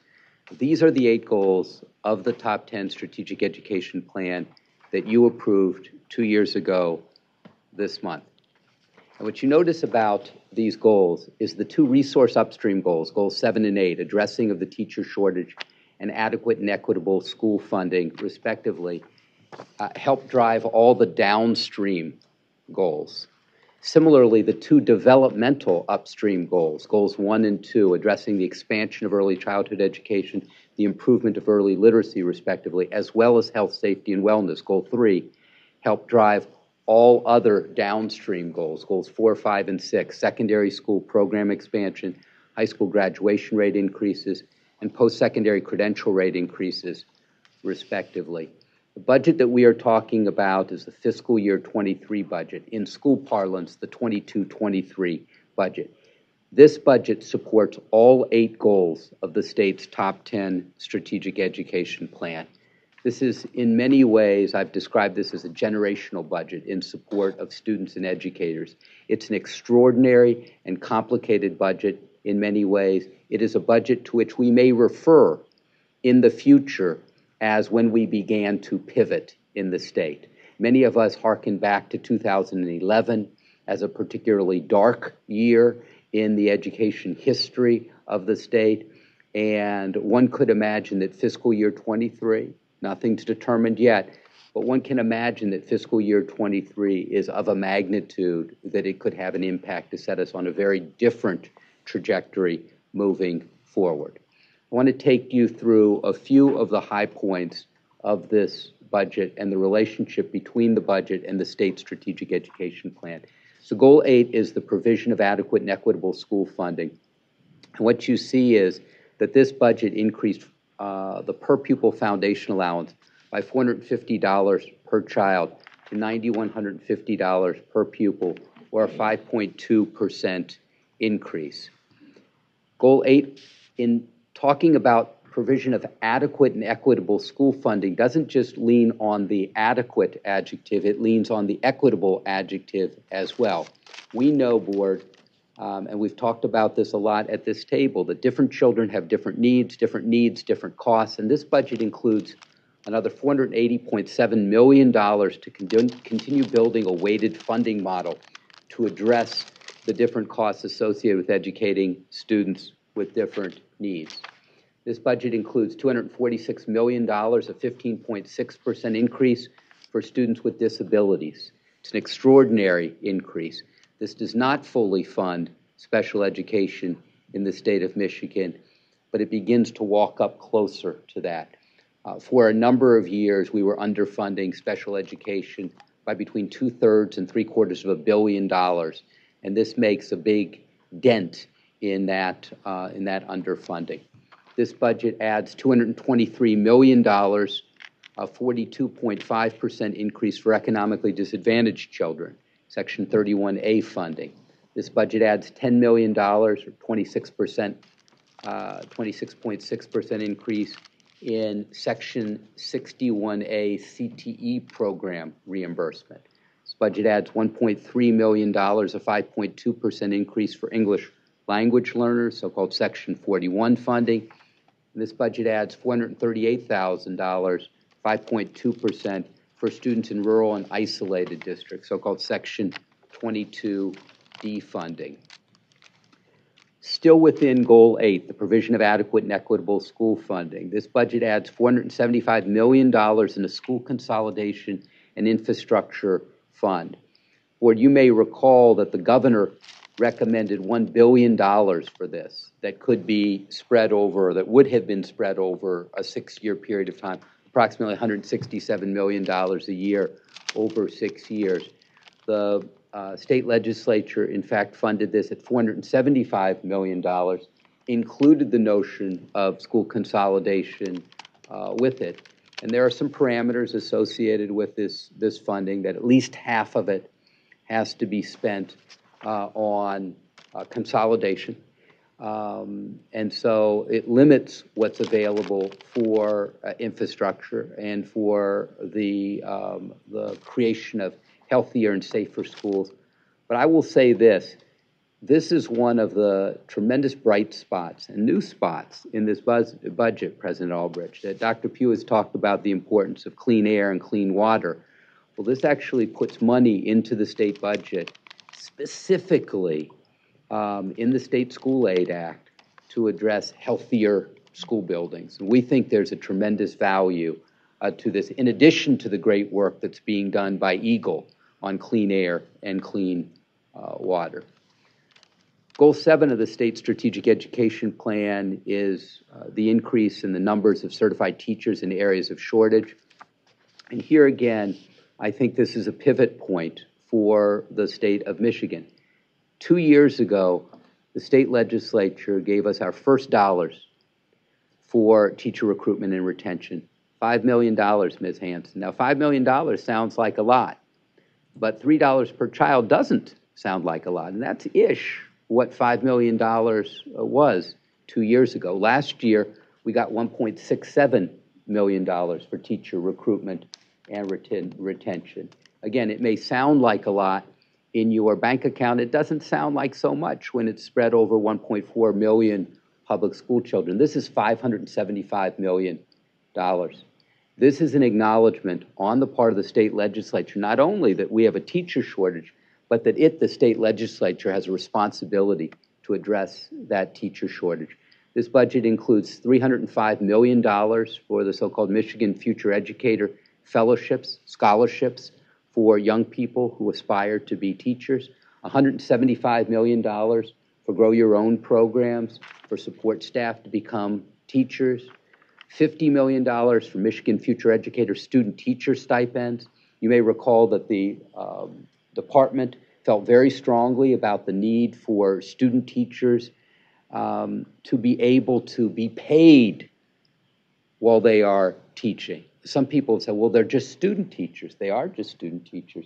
But this is no longer a buyer's market for teachers. It's a seller's market for teachers. And if it's a seller's market for teachers, we have the responsibility to more greatly incentivize the creation of teachers. And part of that incentivizing is the making available of student teacher stipends.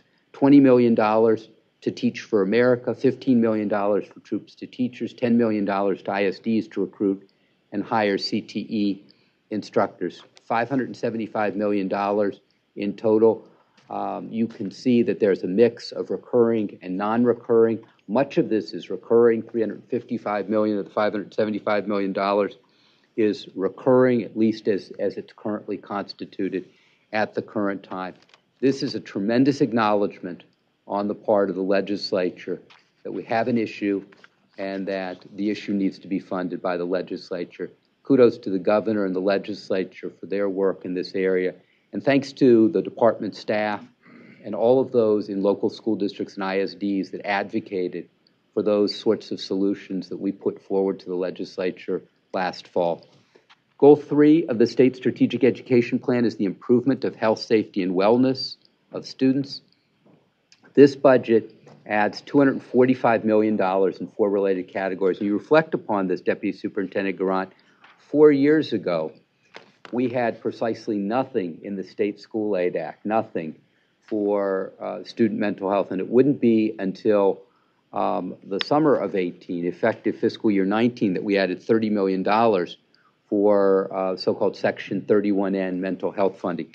This budget adds $245 million to the funding that was previously available to school districts last year. Look at the constitution of this $245 million, $150 million to districts for discretionary mental health needs. These are per pupil payments to improve mental health, the hiring of staff, the implementing of screening tools, the provision of school personnel with consultations with behavioral health clinicians and other mental health services or products. This is a ginormous increase relative to the funding that we've had in the past. $45 million increase to the Trails program, which was funded for the first time in fiscal year 22.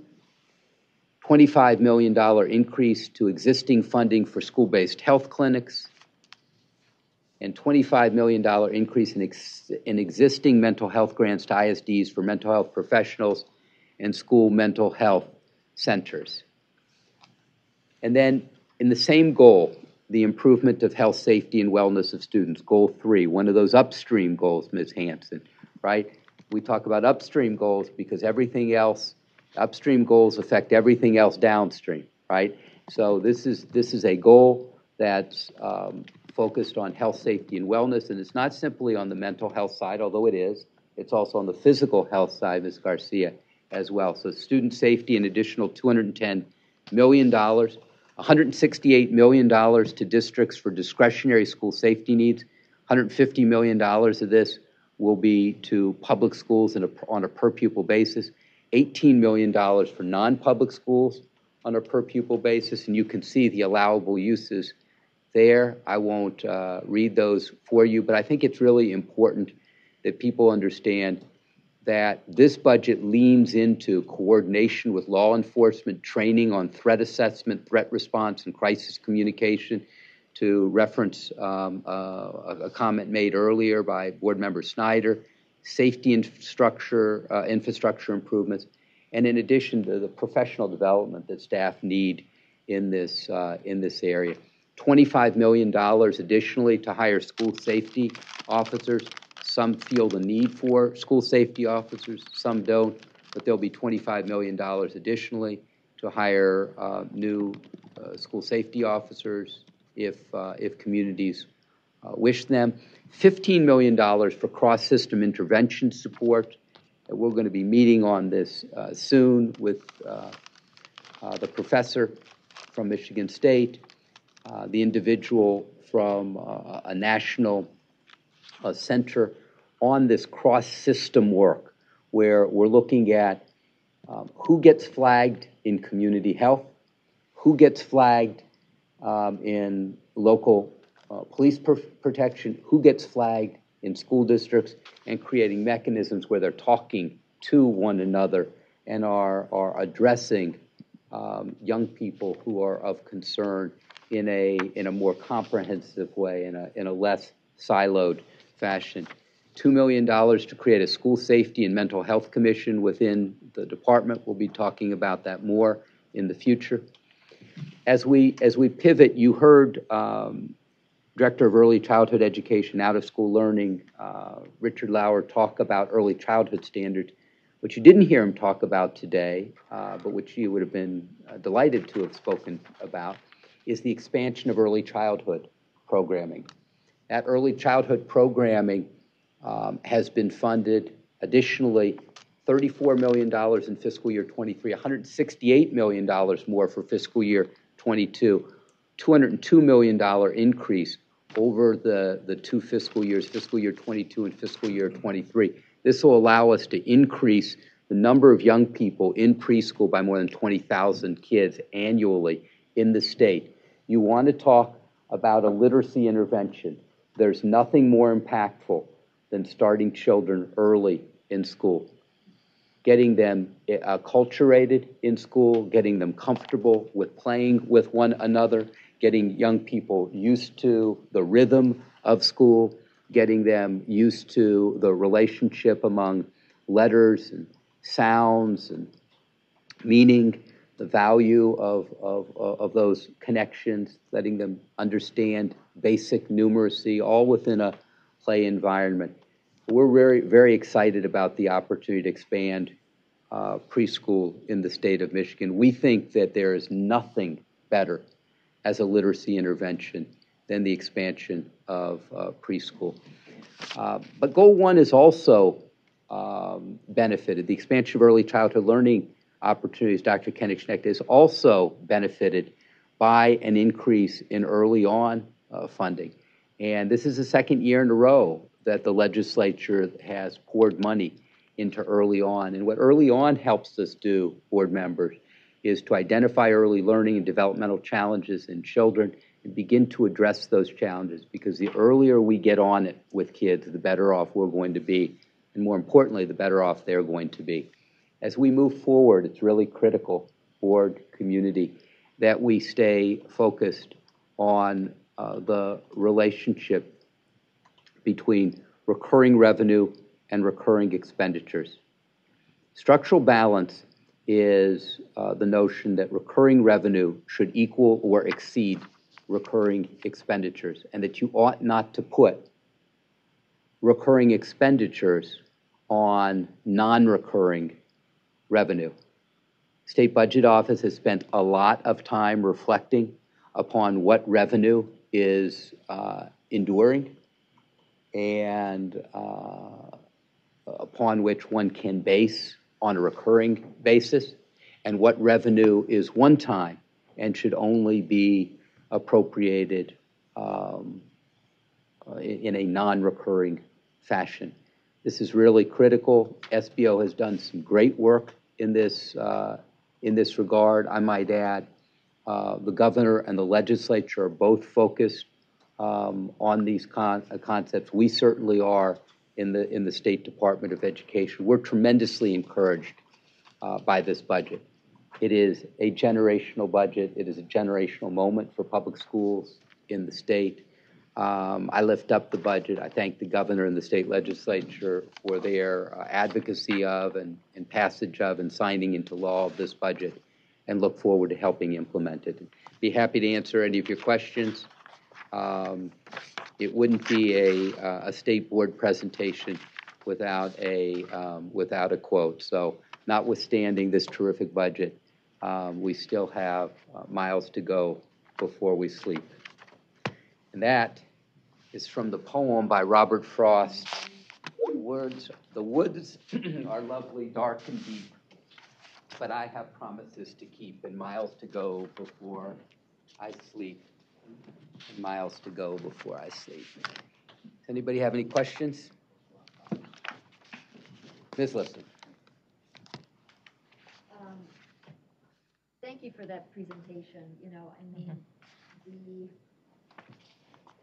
the work that went into that budget, and not just the work this year, but I'm talking about the years and years of work of so many education warriors across the state, whether it was parents and students, people in the department, people that care about the future of education in the state.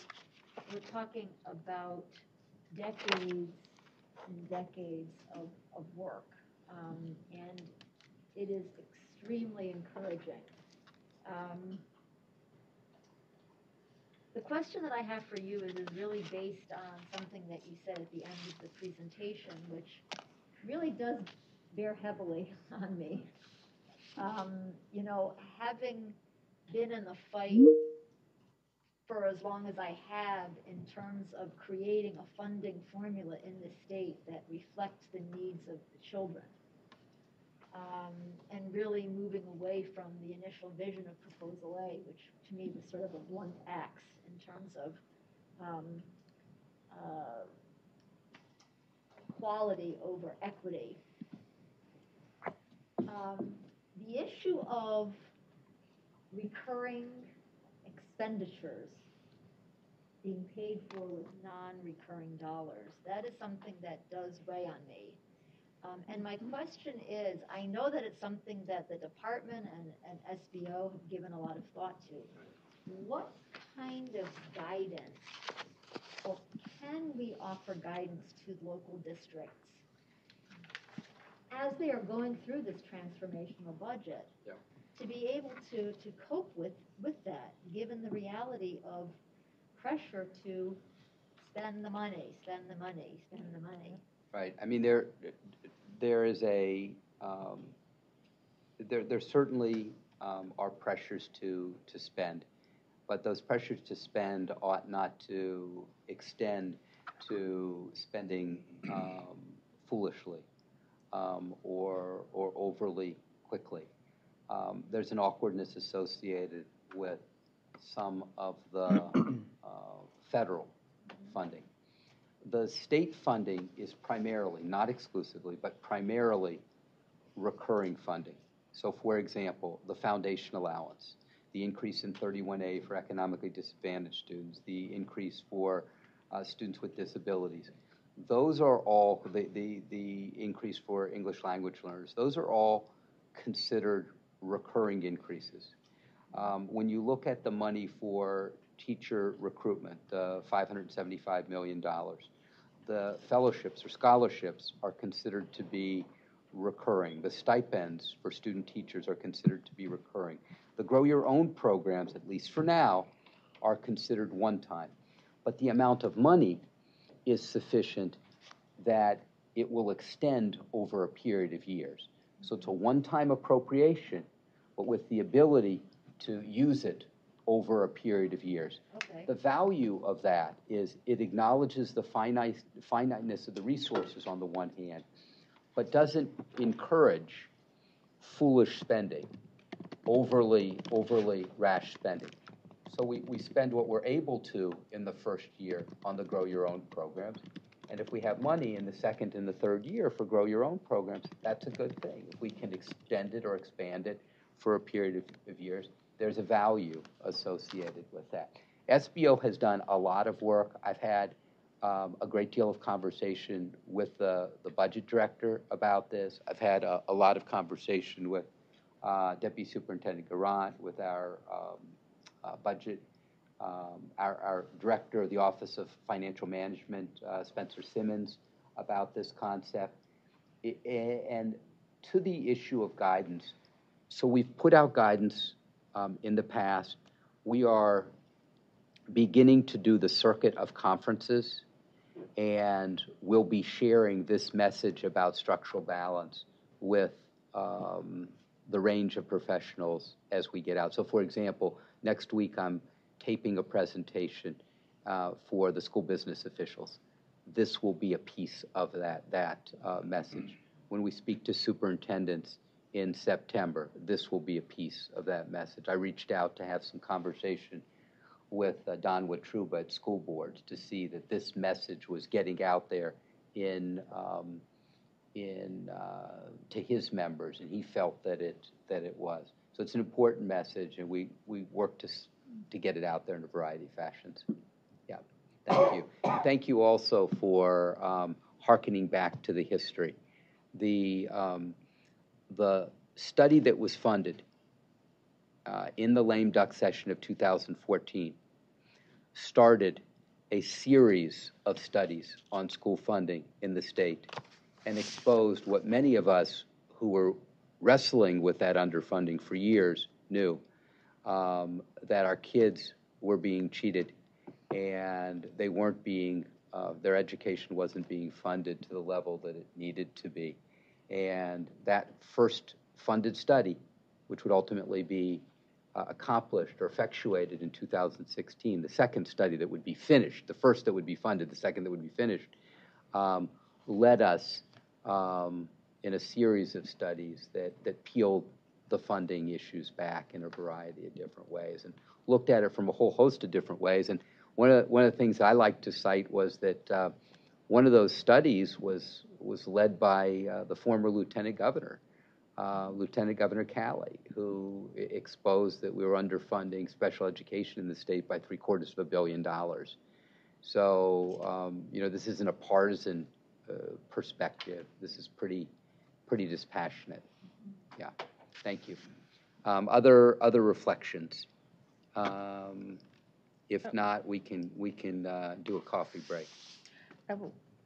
Coffee break. No. Our next break should be I'm sorry. break. Okay, I'm about to say the next break we get should be. I should not have yelled squirrel in the midst of a board meeting. Dr. Pugh, to you.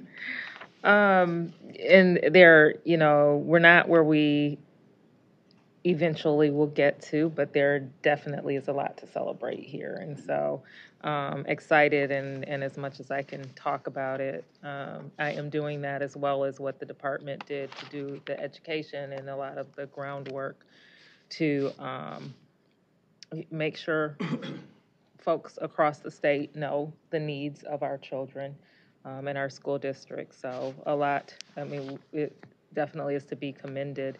And mine is a question. I realize that I don't necessarily know what we mean by consolidation. So just wanted to get some insight on that.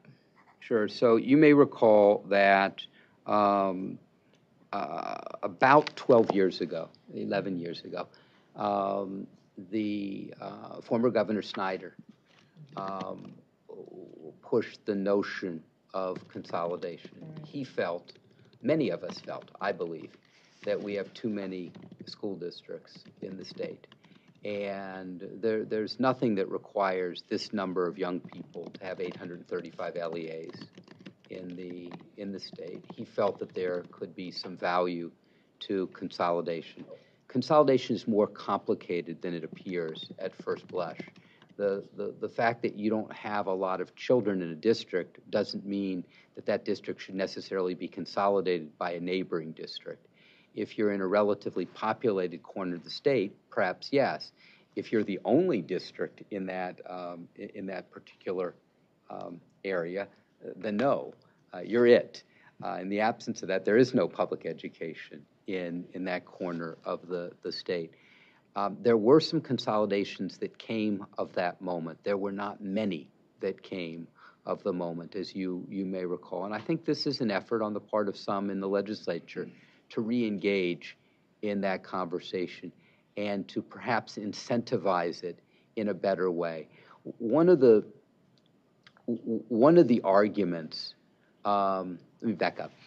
There was a feeling back when the first effort to consolidate in recent memory took place in 2011. There was a feeling that there wasn't a lot of money to help incentivize local school districts to come together. And so this is in some ways a testing of a hypothesis. If there's greater incentivizing, might you get a greater amount of consolidating and a more efficient system of public education in the state? It's an interesting test. We'll see. There are a lot of districts that they like their local history, they like their local control, they like their local mascot, they like their local high school, and they're not prepared to give it up easily, and they're not prepared to give it up if they're not really pushed financially to do it. At the time, finances were tight in the state, and incentives were minimal. Right now, finances are not as tight in the state, and incentives are greater. Will that mean more takers for consolidation or not? I don't know, but we're about to find out. And so, just another question. I'm pretty sure I know the answer to this, but because I don't think that within districts, there are folks who don't think that there needs to be consolidation. But when we talk about consolidation, we're talking about across districts. So this funding would never be used for within a district, that 50%. So it's my understanding that it is cross-district. Okay. Okay. But you know what? It's a really good question. And one could argue, I would argue, pardon me, that there are efficiencies to be had both cross-district and within district. And that might be an interesting amendment to state statute that we could consider. Yeah, I think that there's some value to that. Current statute, though, is talking solely about cross-district consolidation. It's Ypsilanti Willow Run, for example. It is, in a fashion, consolidation around the dissolution of Buena Vista, and the cutting up of that in as you remember into three other districts. So I think that's really what was intended. But I can think of an example, which is perhaps the same example to which you're thinking, or of which you're thinking, where a little bit of money could help create consolidation within a district and could create a more efficient district with more dollars going into classroom instruction and less money being spent to limp along with outdated facilities. Right. Yeah. Yeah, that's a really good point. We ought to have some more conversation on that. Thank you. Más preguntas, more questions? Nope, hearing and seeing none. Thank you very much. Thank you, Mr. Simmons, for being with us today. Mr. Garant, are there board members who wish to offer comments? Ms. Tilley. So, as you already know, but I wanted to inform the board. For years, I have been working to support a group at Park West Foundation. They work with youth that have aged out of the system. And I was approached earlier this year by Saba, who works at Park West Foundation with the youth. And she was informing me about an issue with the foster youth when it comes to education. So, a lot of the foster youth end up in residential facilities, and it's for different reasons.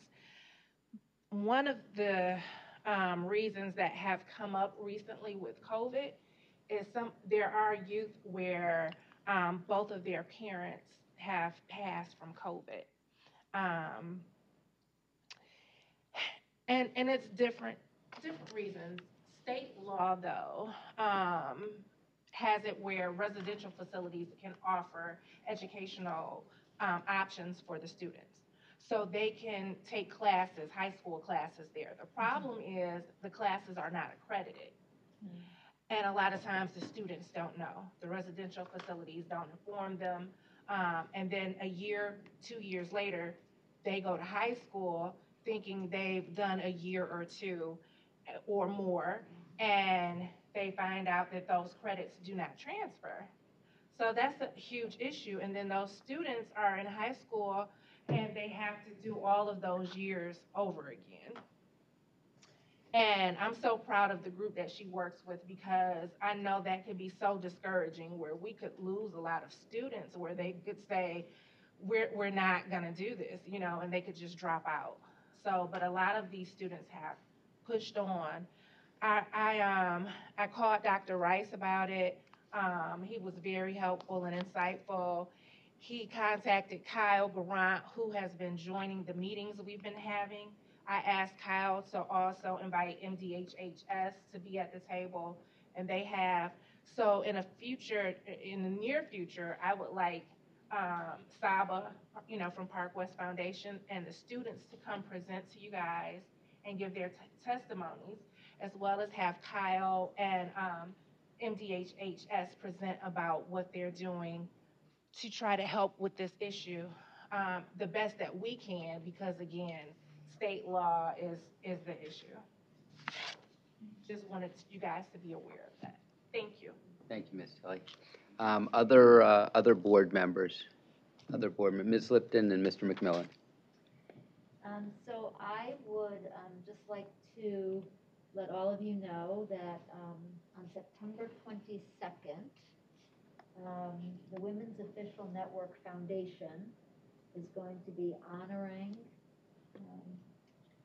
Kathy Strauss, who many of you know, longtime president of this body. She is, memory serves me, approaching her 100th birthday. I believe that she will be 99 at the time of the award banquet. I'm the banquet chair this year, and I assured her that she is well loved and remembered, and I know that we would like a wonderful turnout of supporters from the education community.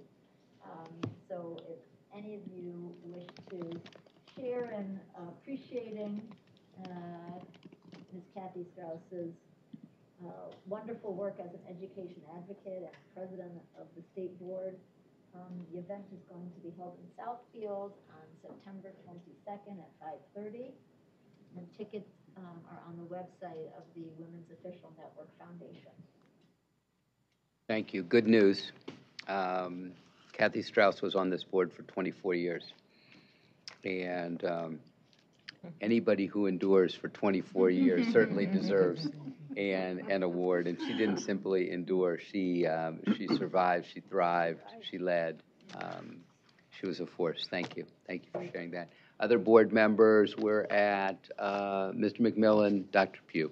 Yeah, I was looking more. I didn't, it's 139 pages, so I just looked briefly a little bit more about the early childhood standards, and obviously not going to rehash it, just to say that I'm, looking on page 29, I'm concerned about, it seems like there's an interest to start segregating kids, identifying themselves as being part of various groups, racial, cultural, and then, I know that's a precursor to getting them to identify which ones are the oppressed and which ones are the oppressors, and so 5-year-olds are doing that, and they're going to be put into groups of gender identities. So I don't know if that means, I'd like to know, maybe somebody can email me who developed these, but does that mean that little boys need to say, well, you only identify as a boy right now, but a 5-year-old boy might identify as a girl, and already introducing that because it's in the standards about gender identities. So I just thought I'd be remiss to not at least mention that as I saw it. Thank you. Okay, thank you. I don't think that there's an interest in or a direction toward segregation in these Are we going to debate? standards. You want to go back and forth? Or? I'd be happy Or you to. just I'm like not sure you would like to. You just like to talk over me every time. All right, thanks. Occasionally footnote you. Other board members, Dr. Pugh.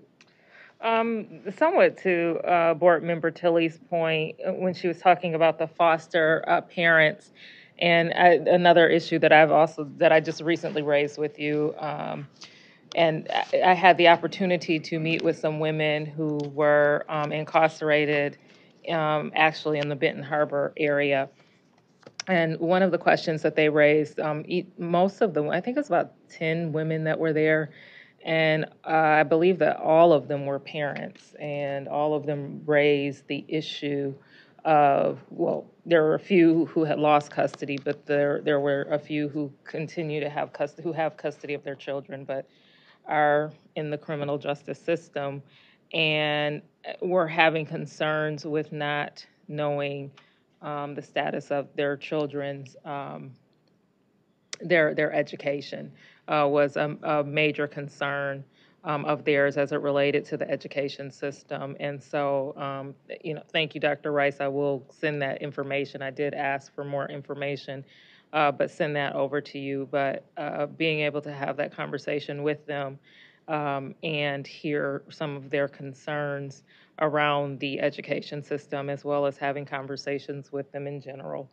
about Michigan's education system. It was a good conversation, and hoping that we can help them in some sort of way.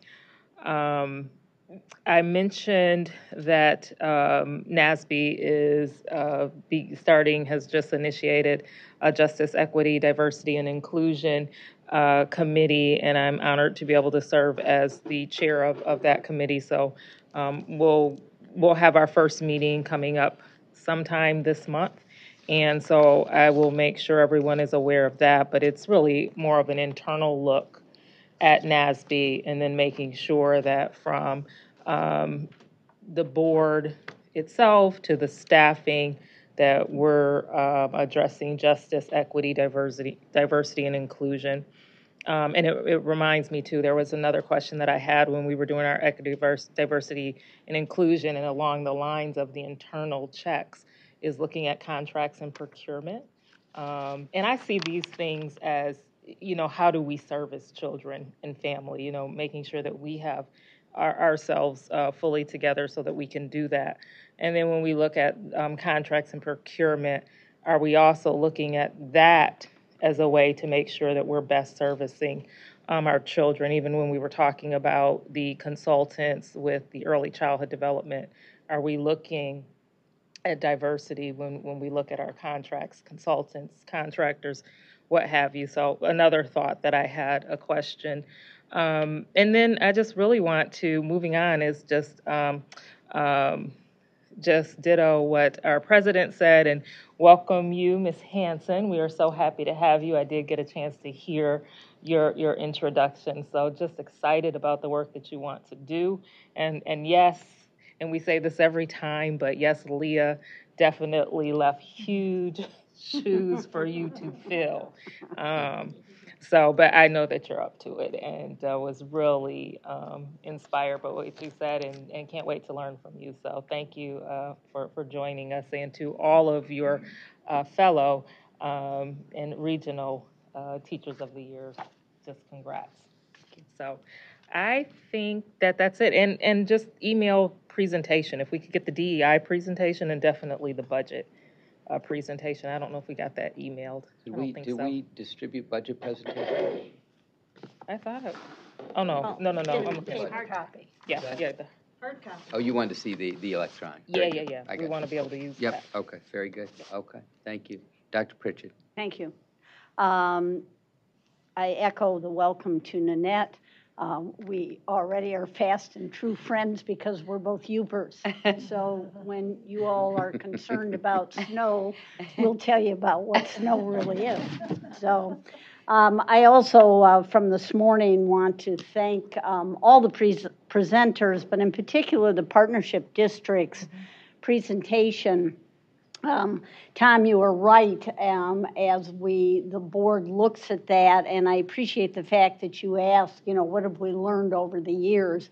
Because there has been improvement. I was involved in some of those first partnership agreements, and just by listening, I have heard the improvement. But I am so pleased that this board took the step forward in 2017 and said we are not going to have as a goal to close schools, but instead have as a goal to recognize the possibilities of these schools who are facing absolutely immense challenges across the board, and they continue to face those challenges, though this new budget is certainly going to assist in that area. There are still so many other challenges that they face that I appreciate the department's support as they move forward. And then to our school districts across the state, we wish you a positive start to the 2022-23 school year. We have all come miles in these last couple of years, but in particular, our schools have, our teachers, our administrators, and most especially our students and families. And we've got challenges still ahead, but I do believe firmly that this year will look certainly different from last year, and we will be able to move ahead. The challenges ahead are we continue to read about the shortage of teachers, the shortage of staff, and that is of a concern because while this may be August, whatever today's date is, the 8th or 9th, and those of us who have been in schools in August, school starts tomorrow.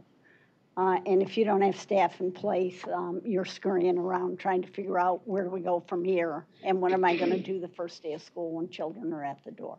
So, but everyone will rise to the occasion, I'm sure. I will review again. I just glanced at the early childhood standards. My initial reaction to them was these are observable behaviors that we may or may not see in children, right, and that's okay. We may see a behavior of a child who stomps his foot when he's 3 or 4 or 5 and says, I'm mad, or we may not see that, and we may see another behavior.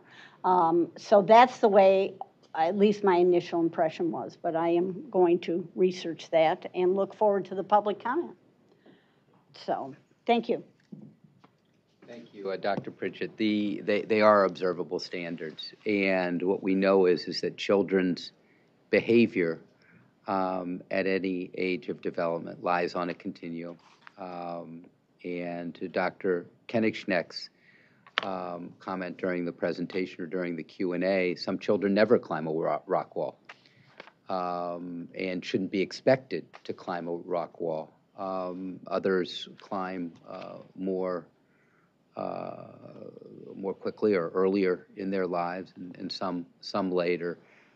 It really is just a what can you expect of young people in their development. So I appreciate you sharing that. Board future meetings are September 13th, October 11th, November 15th, December 13th, all Tuesdays, all at 9:30 a.m., all regular meetings, all the second Tuesday of the month with the exception of November, which will be the third Tuesday of the month because the second Tuesday of the month is the election. If there are any topics board members would like included in future meeting agendas, please notify Ms. Marilyn Murch-Schneider or me. Let the record show that it is now 3:14. Enjoy your additional 46 minutes. Have a good day.